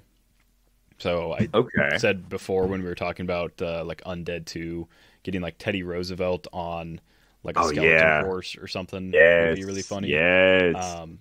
But yeah, like not necessarily all presidents, but just famous people that obviously are usually passed zombie on. Elvis Presley. I remember when that was like a thing where they thought Elvis Presley was a zombie. Yes, that'd be awesome. Do like the Weekly Inquirer, you could do like Bat Boy. Yeah. Things like that. Elvis still alive in Mexico. Yeah. But yeah, versions of characters or real life people that are usually, I would say, I don't know how you do it in a tasteful way. I will say the chances of WizKids doing an Elvis Presley in any form or fashion is probably out the window as long as they're doing stuff at Graceland. Yes, you're right. I didn't even think about that. Yeah, they probably don't want to offend anybody by making a beloved person a zombie. But like Bubba Hotep would be cool if we could get let's go. What was it, JFK and Elvis, Jack Kennedy, and then Elvis, that'd be great.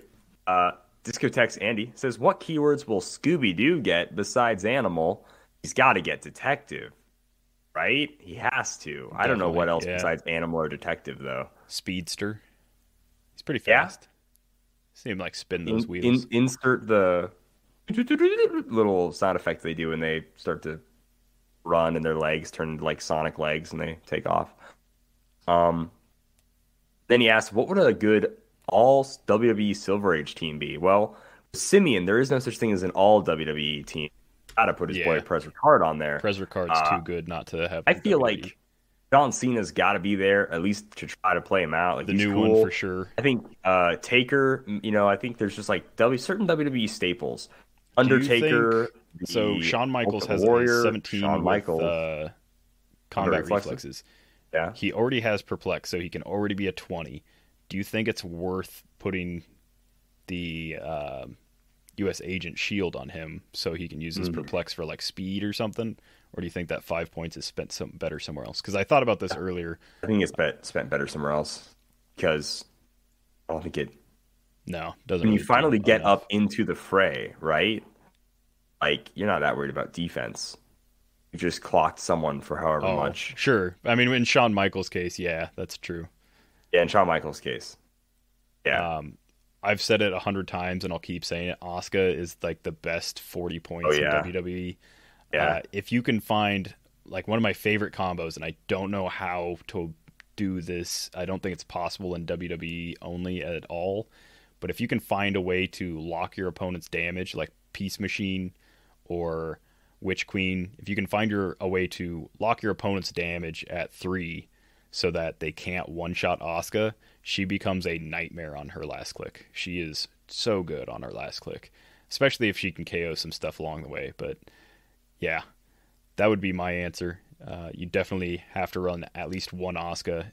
Eddie is too solid to not run. Oh yeah, in WWE. Eddie. Yeah, That prob with, it's not just prob. It's as far as WWE characters go, he has one of like the smallest windows where you can actually target him from range or without wit. He's one of the fewest or the cheapest ones with a stop click, and then he also heals off that stop click the first time, and then he's got submission and outwit on those like clicks. He's so good.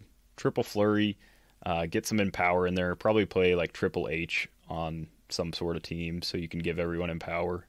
Next up, we have Luke. He says, if each team archetype was a pizza, which pizzas would they be? And why is Thanos extra greasy and super cheesy? Because he's Thanos and he's disgusting, and people that play him have the worst taste in pizza, and that's just cheese pizza.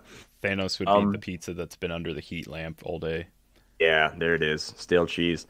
Dude, I think casual is just like pepperoni pizza. If you're playing a generic little casual team, you're just a pepperoni pizza. Ain't nothing wrong with that. Solid. Always can do. I think an Alpha Strike team is some type of spicy pizza somehow. I don't know what that means. It's got to be like a New York, like really thin, where you can eat it on the go because you're in too much of a hurry to enjoy your food. You just want the end product. Oh, sure. And calzone for Alpha Strike. Don't want to play the game. I just want to eat it. Yeah. I'm going to eat a calzone. Okay, I think an all-meat pizza is like don't die tech. It's like this is going to take... Oh, no, deep dish pizzas don't die tech. Because you're not going to get it through. Yeah, you're not going to get through it. Yeah, Chicago. Right? Chicago-style deep dish. Yeah. This is going to be tough to get through. Yeah, I'd say... Bystander generator is stuffed crust meat lovers. I've decided. Is that accurate? What is swap? Is swap Swap like is Supreme. Pineapple? Oh, okay. Supreme, no? Right? Okay. Supreme? Sure. I mean, yeah, it's got a little bit of everything. A little bit of everything. I'll say, let's see, high defense pizza would be stuffed crust. Yes. It's got the cheese defense hidden, protected underneath crust. Right, cheese is protected. That's good. That's funny. What's a one-man army? Oh man.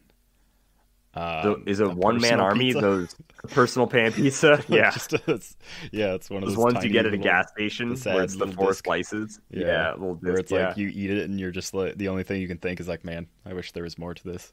Wish there was more, yeah. Wish I had more actions. I'm okay with all of those. Discotheque Andy goes on to say, will the next Moon Knight figure based on Disney Plus get a special power calling in Marvel's Layla on her scooter once per game? No, I doubt it. I don't think we'll ever get a Disney Plus Moon Knight. I think if this set does well, we might get a second Disney Plus set if everything goes well. I honestly don't think I would buy into the next Disney Plus set as much as this one, though, just based off of Hawkeye. Yeah, than what I've seen of Moon Knight so far. I think we'd need more shows to like really we need another What If season. And definitely need another What If season. 1 or 2 more shows. Yeah. Now, if Disney Plus rolled into MCU, so we got like Multiverse of Madness, we got Thor 4, stuff like that, then for sure. I think all of Barry my money said he'd be okay if they did like a Disney Plus set every year. That'd like absolutely. I'm not quite there. I think if there's enough content each year, I'd be down for it. I would like to see, like, if it was every other year and they could include stuff that they had like definitive ideas of what this like character did, and then like a few spoiler-esque figures where maybe they didn't know exactly what it did, kind of thing. I'd be cool with that. But special power calling in Marvel's Layla on her Layla. Yeah. It'd be that's Stephen Grant's power. That's not Moon Knight's power. That's what Stephen Grant gets. Yeah. Good old Mark Spector. So, yeah, in the comics there was the billionaire like Bruce Wayne personality.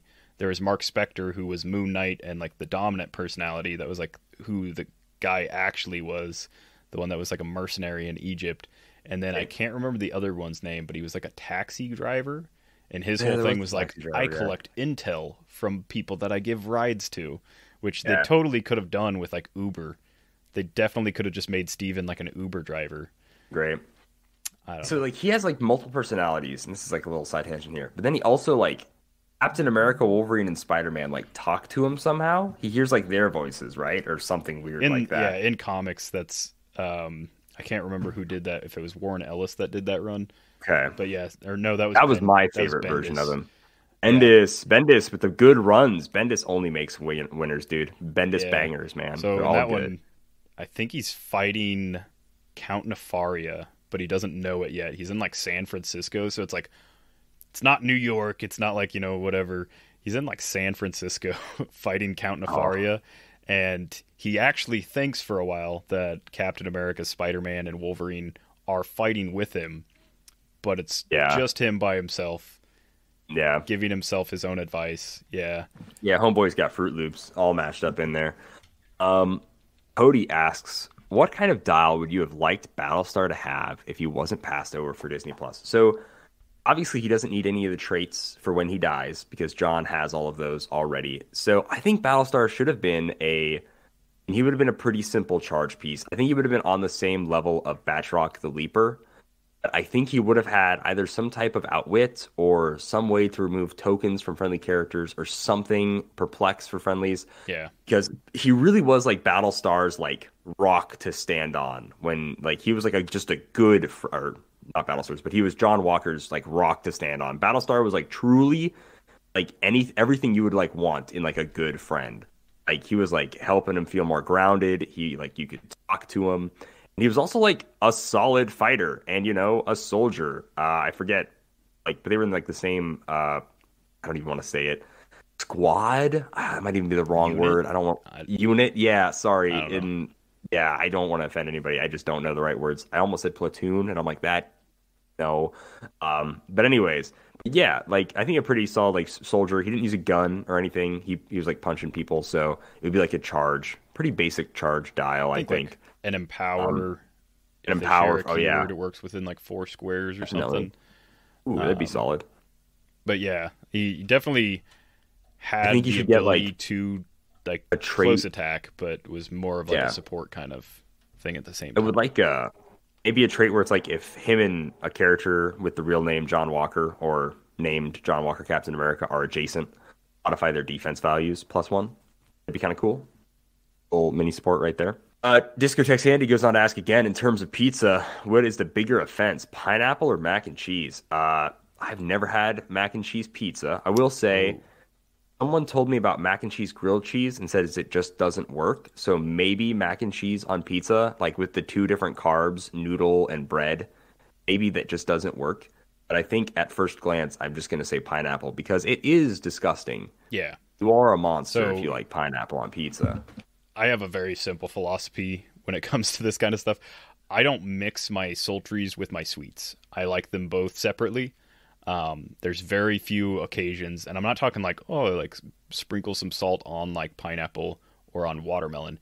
That's a completely different thing than eating like a meat-based sauce, cheese, and like, I mean, if you put ham, then you've got like 3 different types of salt and then this like really sharp citrus sweet, and I do not like that. I do not like pineapple on pizza. I'm not going to say that you can't enjoy that. Obviously, I think it's fine for people to do whatever they want. I will say I've had a good macaroni and cheese pizza. Or it was like, noodles on a pizza. Yeah. It is hard to pull off because I've also had 2 or 3 that were bad. But the one that was good was, it was a mac and cheese. It was like buffalo chicken cream cheese with like spiral noodles on top, and so the noodles were also like cream cheese and whatever the cheese on top was, like mozzarella. But that was fine. Most of the time it's not great, but in my opinion pineapple is way worse. Macaroni and cheese at worst doesn't add anything to the pizza than like a weird texture, whereas Doesn't take pineapple away. always adds like sharp citrus flavor. Yeah. Hope Possum, 4th. If resources were brought back, what would you like to see and how would you like them to work in today's game? Personally, We sort of have resources. I wish like tarot cards were straight up a resource. I wish you had to pay for them. And then I'm like, cool, that's a neat resource. Or I think Galactus is really just kind of how resources used to be. He's got a dial that gives powers, but he's equipment instead. Don't let them fool you. Galactus is no equipment. He is a resource. He kind of do be a resource though. Like he works way too similarly to how resources work. Yeah. So I think they He's are almost- already sort of back, but they're just not called resources anymore. Yeah. Basically. Galactus is like one step away from what Supreme Intelligence did. Exactly. Yeah, no, he is Quite literally, like bringing him into basically the board, almost the exact giving same. you Yeah, bring the powers. Lord. Yeah, Basically the exact same thing as Supreme Intelligence. Yeah. yeah. They just don't want to call it a resource because they're done with resources, I think. If they were brought back, what would I like to see?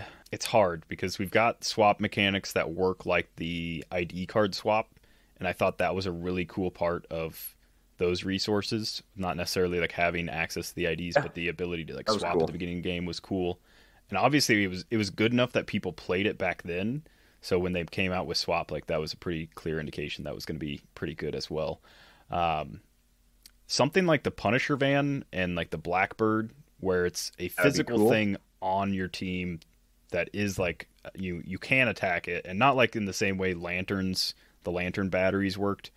But if it's something that I can attack to get rid of, or I can attack to, disrupt it or something, I like that. So if it's the Punisher van and it's spitting out weapons, and I've got like all these little thugs or whatever on my team that are picking up weapons and doing different stuff, I'm fine with it because I can then just, divert my effort to destroy the van. If it is the Blackbird coming in and real boying like a Cyclops turn one to pilot it, and then, yada yada, that whole great period of time that we were in after like 2018. I still like that more than what lantern batteries were, what Supreme Intelligence was, all that kind of stuff. I do not like points that are... I don't really like game elements that are off the map, but I really don't like when points are off the map, when I can pay for points and then my opponent has zero chance of scoring them unless they beat my whole team. Yeah. Next up, his own Bill is going to ask, how much would Elon Musk have to pay to buy Dial H? Asking for a friend. Oh, man, a lot. It would be a lot of money. He doesn't have enough money. I don't think he really might not have enough money. You really Tell you can't what, take this away from me. if- I do like it. If he wants to go under the moniker of Dial H, me and Calder will run Twitter and we'll just swap. He can pay $4 billion for Twitter, and then we'll just trade. He can have this media empire. We'll have that one. That's fine. Oh, that one. Yeah, I'll take that. I'll take that trade. I'll tell you what, I'm blocking all Heroclix chatter from Twitter as soon as I get it. Oh, yeah. Yeah. It needs to be off there. Heck, I'm blocking a lot of chatter from Twitter. Twitter is the cringiest like social media. It is so bad. I just throw the giant switch. It just shuts down, and people are like, Shuts it down. "You just destroyed this media empire." Like, yes. And then I have to go back to my 9 to 5. But I'm like, All for the better. yeah. Uncanny Cause. If either of you won Worlds, what figure would you make and why? And then he says, they tell you that you can't make Captain America because there are too many. I'm going to say also you can't make Wolverine since he specified my favorite guy. Okay. Even Are we though I don't going even know. realistic? Yeah, Are let's we go going- realistic Worlds pick. Realistic Worlds pick. Off the top of my head, so obviously realistic means no Image, no Dark Horse Comics, no Marvel or Super DC. Saiyans, none of that kind of stuff. Yeah. Off the top of my head, because we were just talking about Moon Knight, I think a Moon Knight with a similar but cooler pose than Rick Jones from Avengers Assemble, where he has that Wolverine cap and like, what was it? Spider-Man. Rick Jones had Blazing Skull and Namor though. Ooh, cool. Yeah, if there was like a Moon Knight where it had those incorporated into the sculpt, or just the cover art where he's got like the shield, the Wolverine claw, and then like a Spider-Man mask, that was also like a really cool thing. Yeah. That would make a really cool convention piece, or just a piece in a set. I'll try and think of a different one though, because So my one feels like I just... First thought, if I can't choose Captain America, it would be Yellow Lantern Guy Gardner. I really liked that. He stole Sinestro's ring, like beat up Sinestro when Guy Gardner didn't have a ring, took Sinestro's ring, And then in that run, this is like Guy Gardner's like single book, like he's the title character of the book. Run. It was like he beat up Lobo, had like to deal with Lobo a bunch. There's even like a point in time where he had no ring, and so he just was like Punisher. He just bought a bunch of guns. Basically, I'd be the Yellow Lantern guy fairly confidently for like a version of a character I'd like to see made. Iron Duck, Howard the Duck, in his made up Iron Man armor would be really cool. I thought you were talking like or Contest or of the big Champions one, mech suit. or the Contest of Champions one. Actually, that would be better. I would prefer the Iron Howard the Duck from Contest of Champions. Oh no, Civil Warrior. Also, well, I mean, I guess maybe you could out there as Captain America. He's Rats. Cool. But yeah, all of the Contest of Champions, even Guillotine, any of those like just like made the OC characters. I guess that's original character. The OCs for Contest of Champions are all solid. I like all of them. I really dig Contest of Champions designs. The game itself, I don't really care for anymore. But I talked about it a couple weeks ago how I downloaded it and then deleted it like within like 30 minutes because I was like, oh yeah, this is what it's like. This is why I didn't have it on my phone for years. Yeah. I'll say if WizKids could somehow partner up with Contest of Champions, I think it'd be super simple. WizKids gets Champions access Gravity to like Feed the would be sculpts. so good. And then so good. Each pack has like a promo code where it gets you like in-game like the crystals or whatever, or you just unlock a specific character that is WizKid and Contest, like it's a crossover character. I or would whatever. love that so much. I think it brings a ton of people to the game. And as far as Contest of Champions goes, it doesn't really do anything for them, but it does bring some of like their figures to life, which I think that's cool. Whenever you've created something and then you get like a sculpt of it. Yeah. Yeah. Is that we're good? Okay. Mandalore McCall asks, what fictional characters from books would you like to see get made into clicks? Not dial design, just a general character pick. Laura Ingalls Wilder. You want to talk about don't die tech? Nothing can kill that farm girl. They went through plagues and storms and fires, and they moved from state to state in the Midwest, and they survived. Laura Ingalls Wilder, don't die tech meta 2023. Make it happen. That's all I have to say on that subject. Say Anne of Green Gables. Oh, yes. It's a... Let's see, orphan, cared for by two elderly siblings. No, if we were picking like oldie time books, character from a book, I'd have to go with like Dresden Files. So like Harry Dresden. So he's essentially just John Constantine. Takes him a little bit more prep time. He's not as powerful as John. But he's a not psychic. He's a magician, detective, sorcerer dude. It's a cool book series, but man, I'm trying to think of like the most recent book that I finished. What if I would have just like unironically said, "What's her face?" from like Fault in Our Stars? Like, man, we should really make that one girl. She should be in Heroclix. It's like the teen novels. Yeah, we could. If we did Bella like a classic, and Edward and Bella Jacob and Edward. And... Oh no! We get she can move 1 square before she's given any action, because every time she talks, she goes.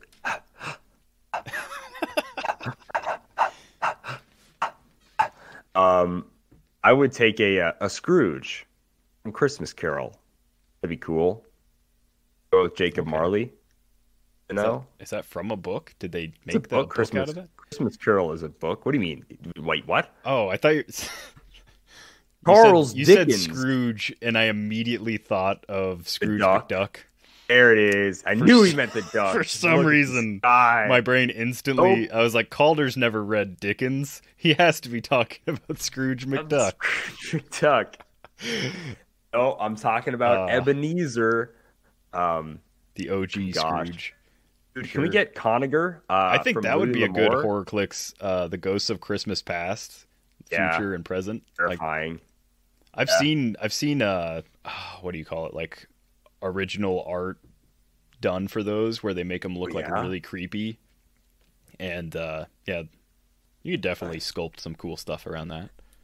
I said it off chance there a little bit ago, but Louis L'Amour, can we get just generic cowboy man set? Because every main character in a Louis L'Amour book is the exact same. Lone wanderer cowboy man finds a girl whose husband left her and got to take care of her kids, and he stops some of the outlaws or some bad businessmen or some garbage going around the town.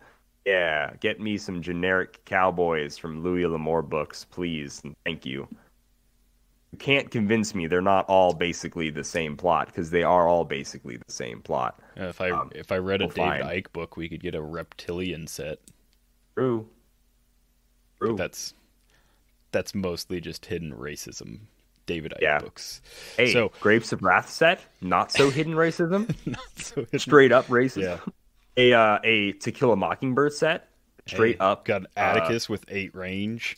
Dude, 12 attack. Atticus with the outwit 8 range. It'd be like precision strike, 1 damage, but still. Yes, dude. Objection. This is a false accusation. My client is not guilty.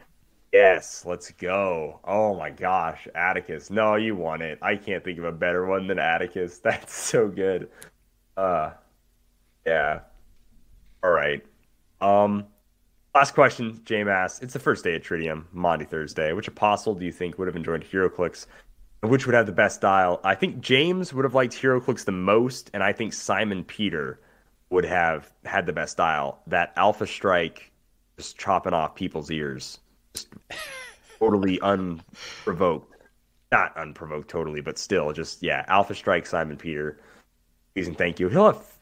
No, James and John would have the fish symbol. John the Baptist would have fish symbol for sure, though. Maybe. I don't know. Those are my picks. Yeah. But who would have trader mechanic? Ooh, who would have the trader mechanic? Who could it be? Could have like a stop click similar to Jean Grey's where they explode when they hit it.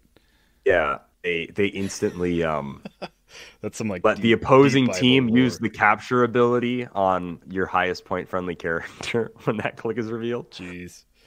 I I was thinking about the part in the desert after that where quite literally explodes.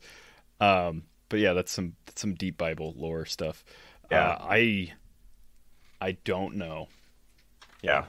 That's fair the enough. best I can do when it comes to apostles. Good job. Up some monkey. He did it.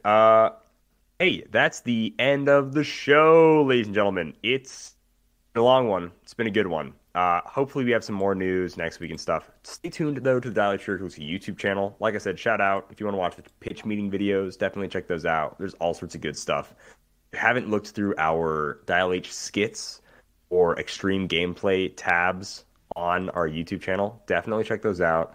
If you want to ask us all these crazy questions like what we got asked today, you can do so by joining our Discord. And the best way to do that is, and the only way to do that, is to join our Patreon. You can join for as little as $1 a month, gets you access to the Discord and playing Bad Samaritan almost every week. This week's tricky with Easter and everything, so probably no Bad Sam this week. But if you want to join the Discord and get entries into the monthly giveaway, we gave away like a Jason Wingard, Namor Power Gem, do all sorts of cool stuff last week, a booster of War of the Realms.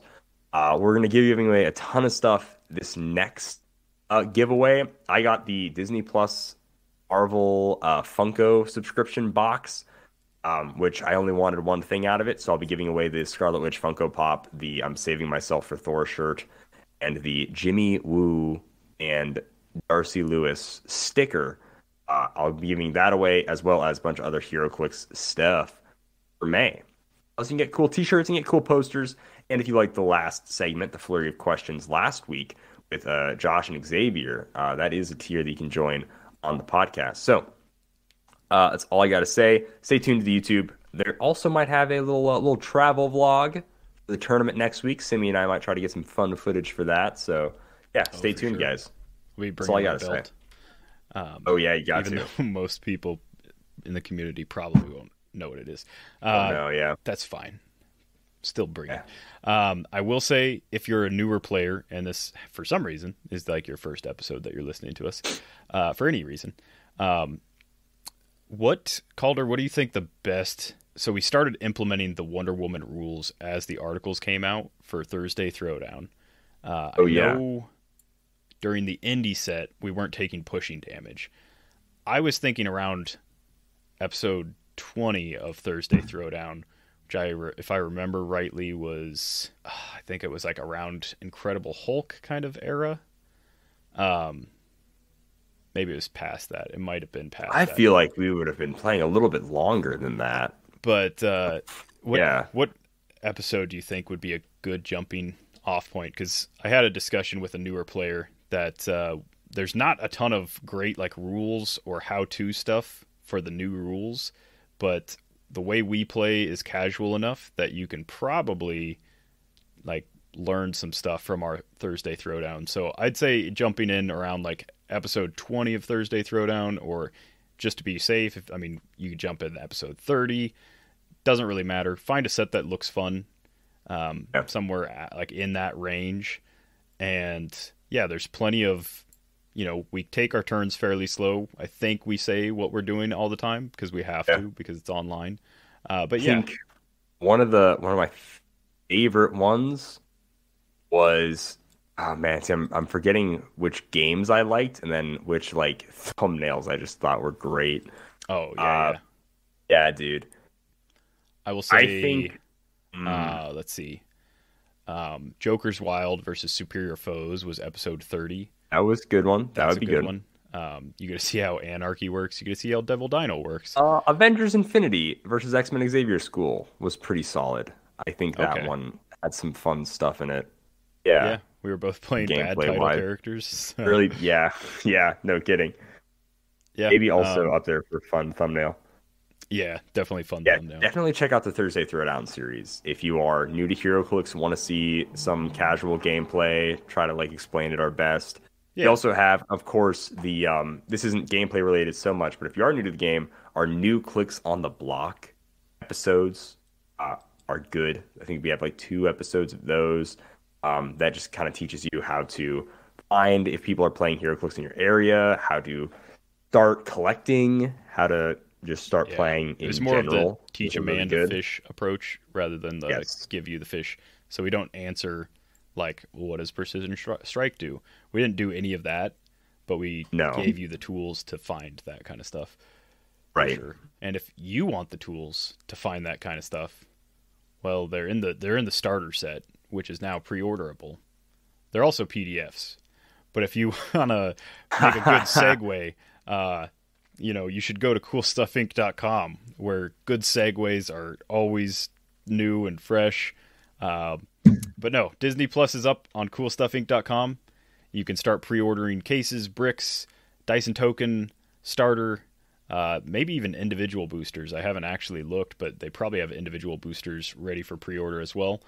And you should check them out, coolstuffinc.com, where we've got all the latest HeroClix singles and sealed products. So check them out, coolstuffinc.com. Happy trails. So if you're looking for emotional satisfaction, my advice to you is seek professional Heroclix? No. Are you serious? Again? How many people even play this game? Like 100? Instant deadpan humor. Over 6 people think I am funny. It's a hard day's work. Not that you know anything about that. Which, you absolute fools, it's not Witcher nonsense. I'm gonna make HeroClix like that forever.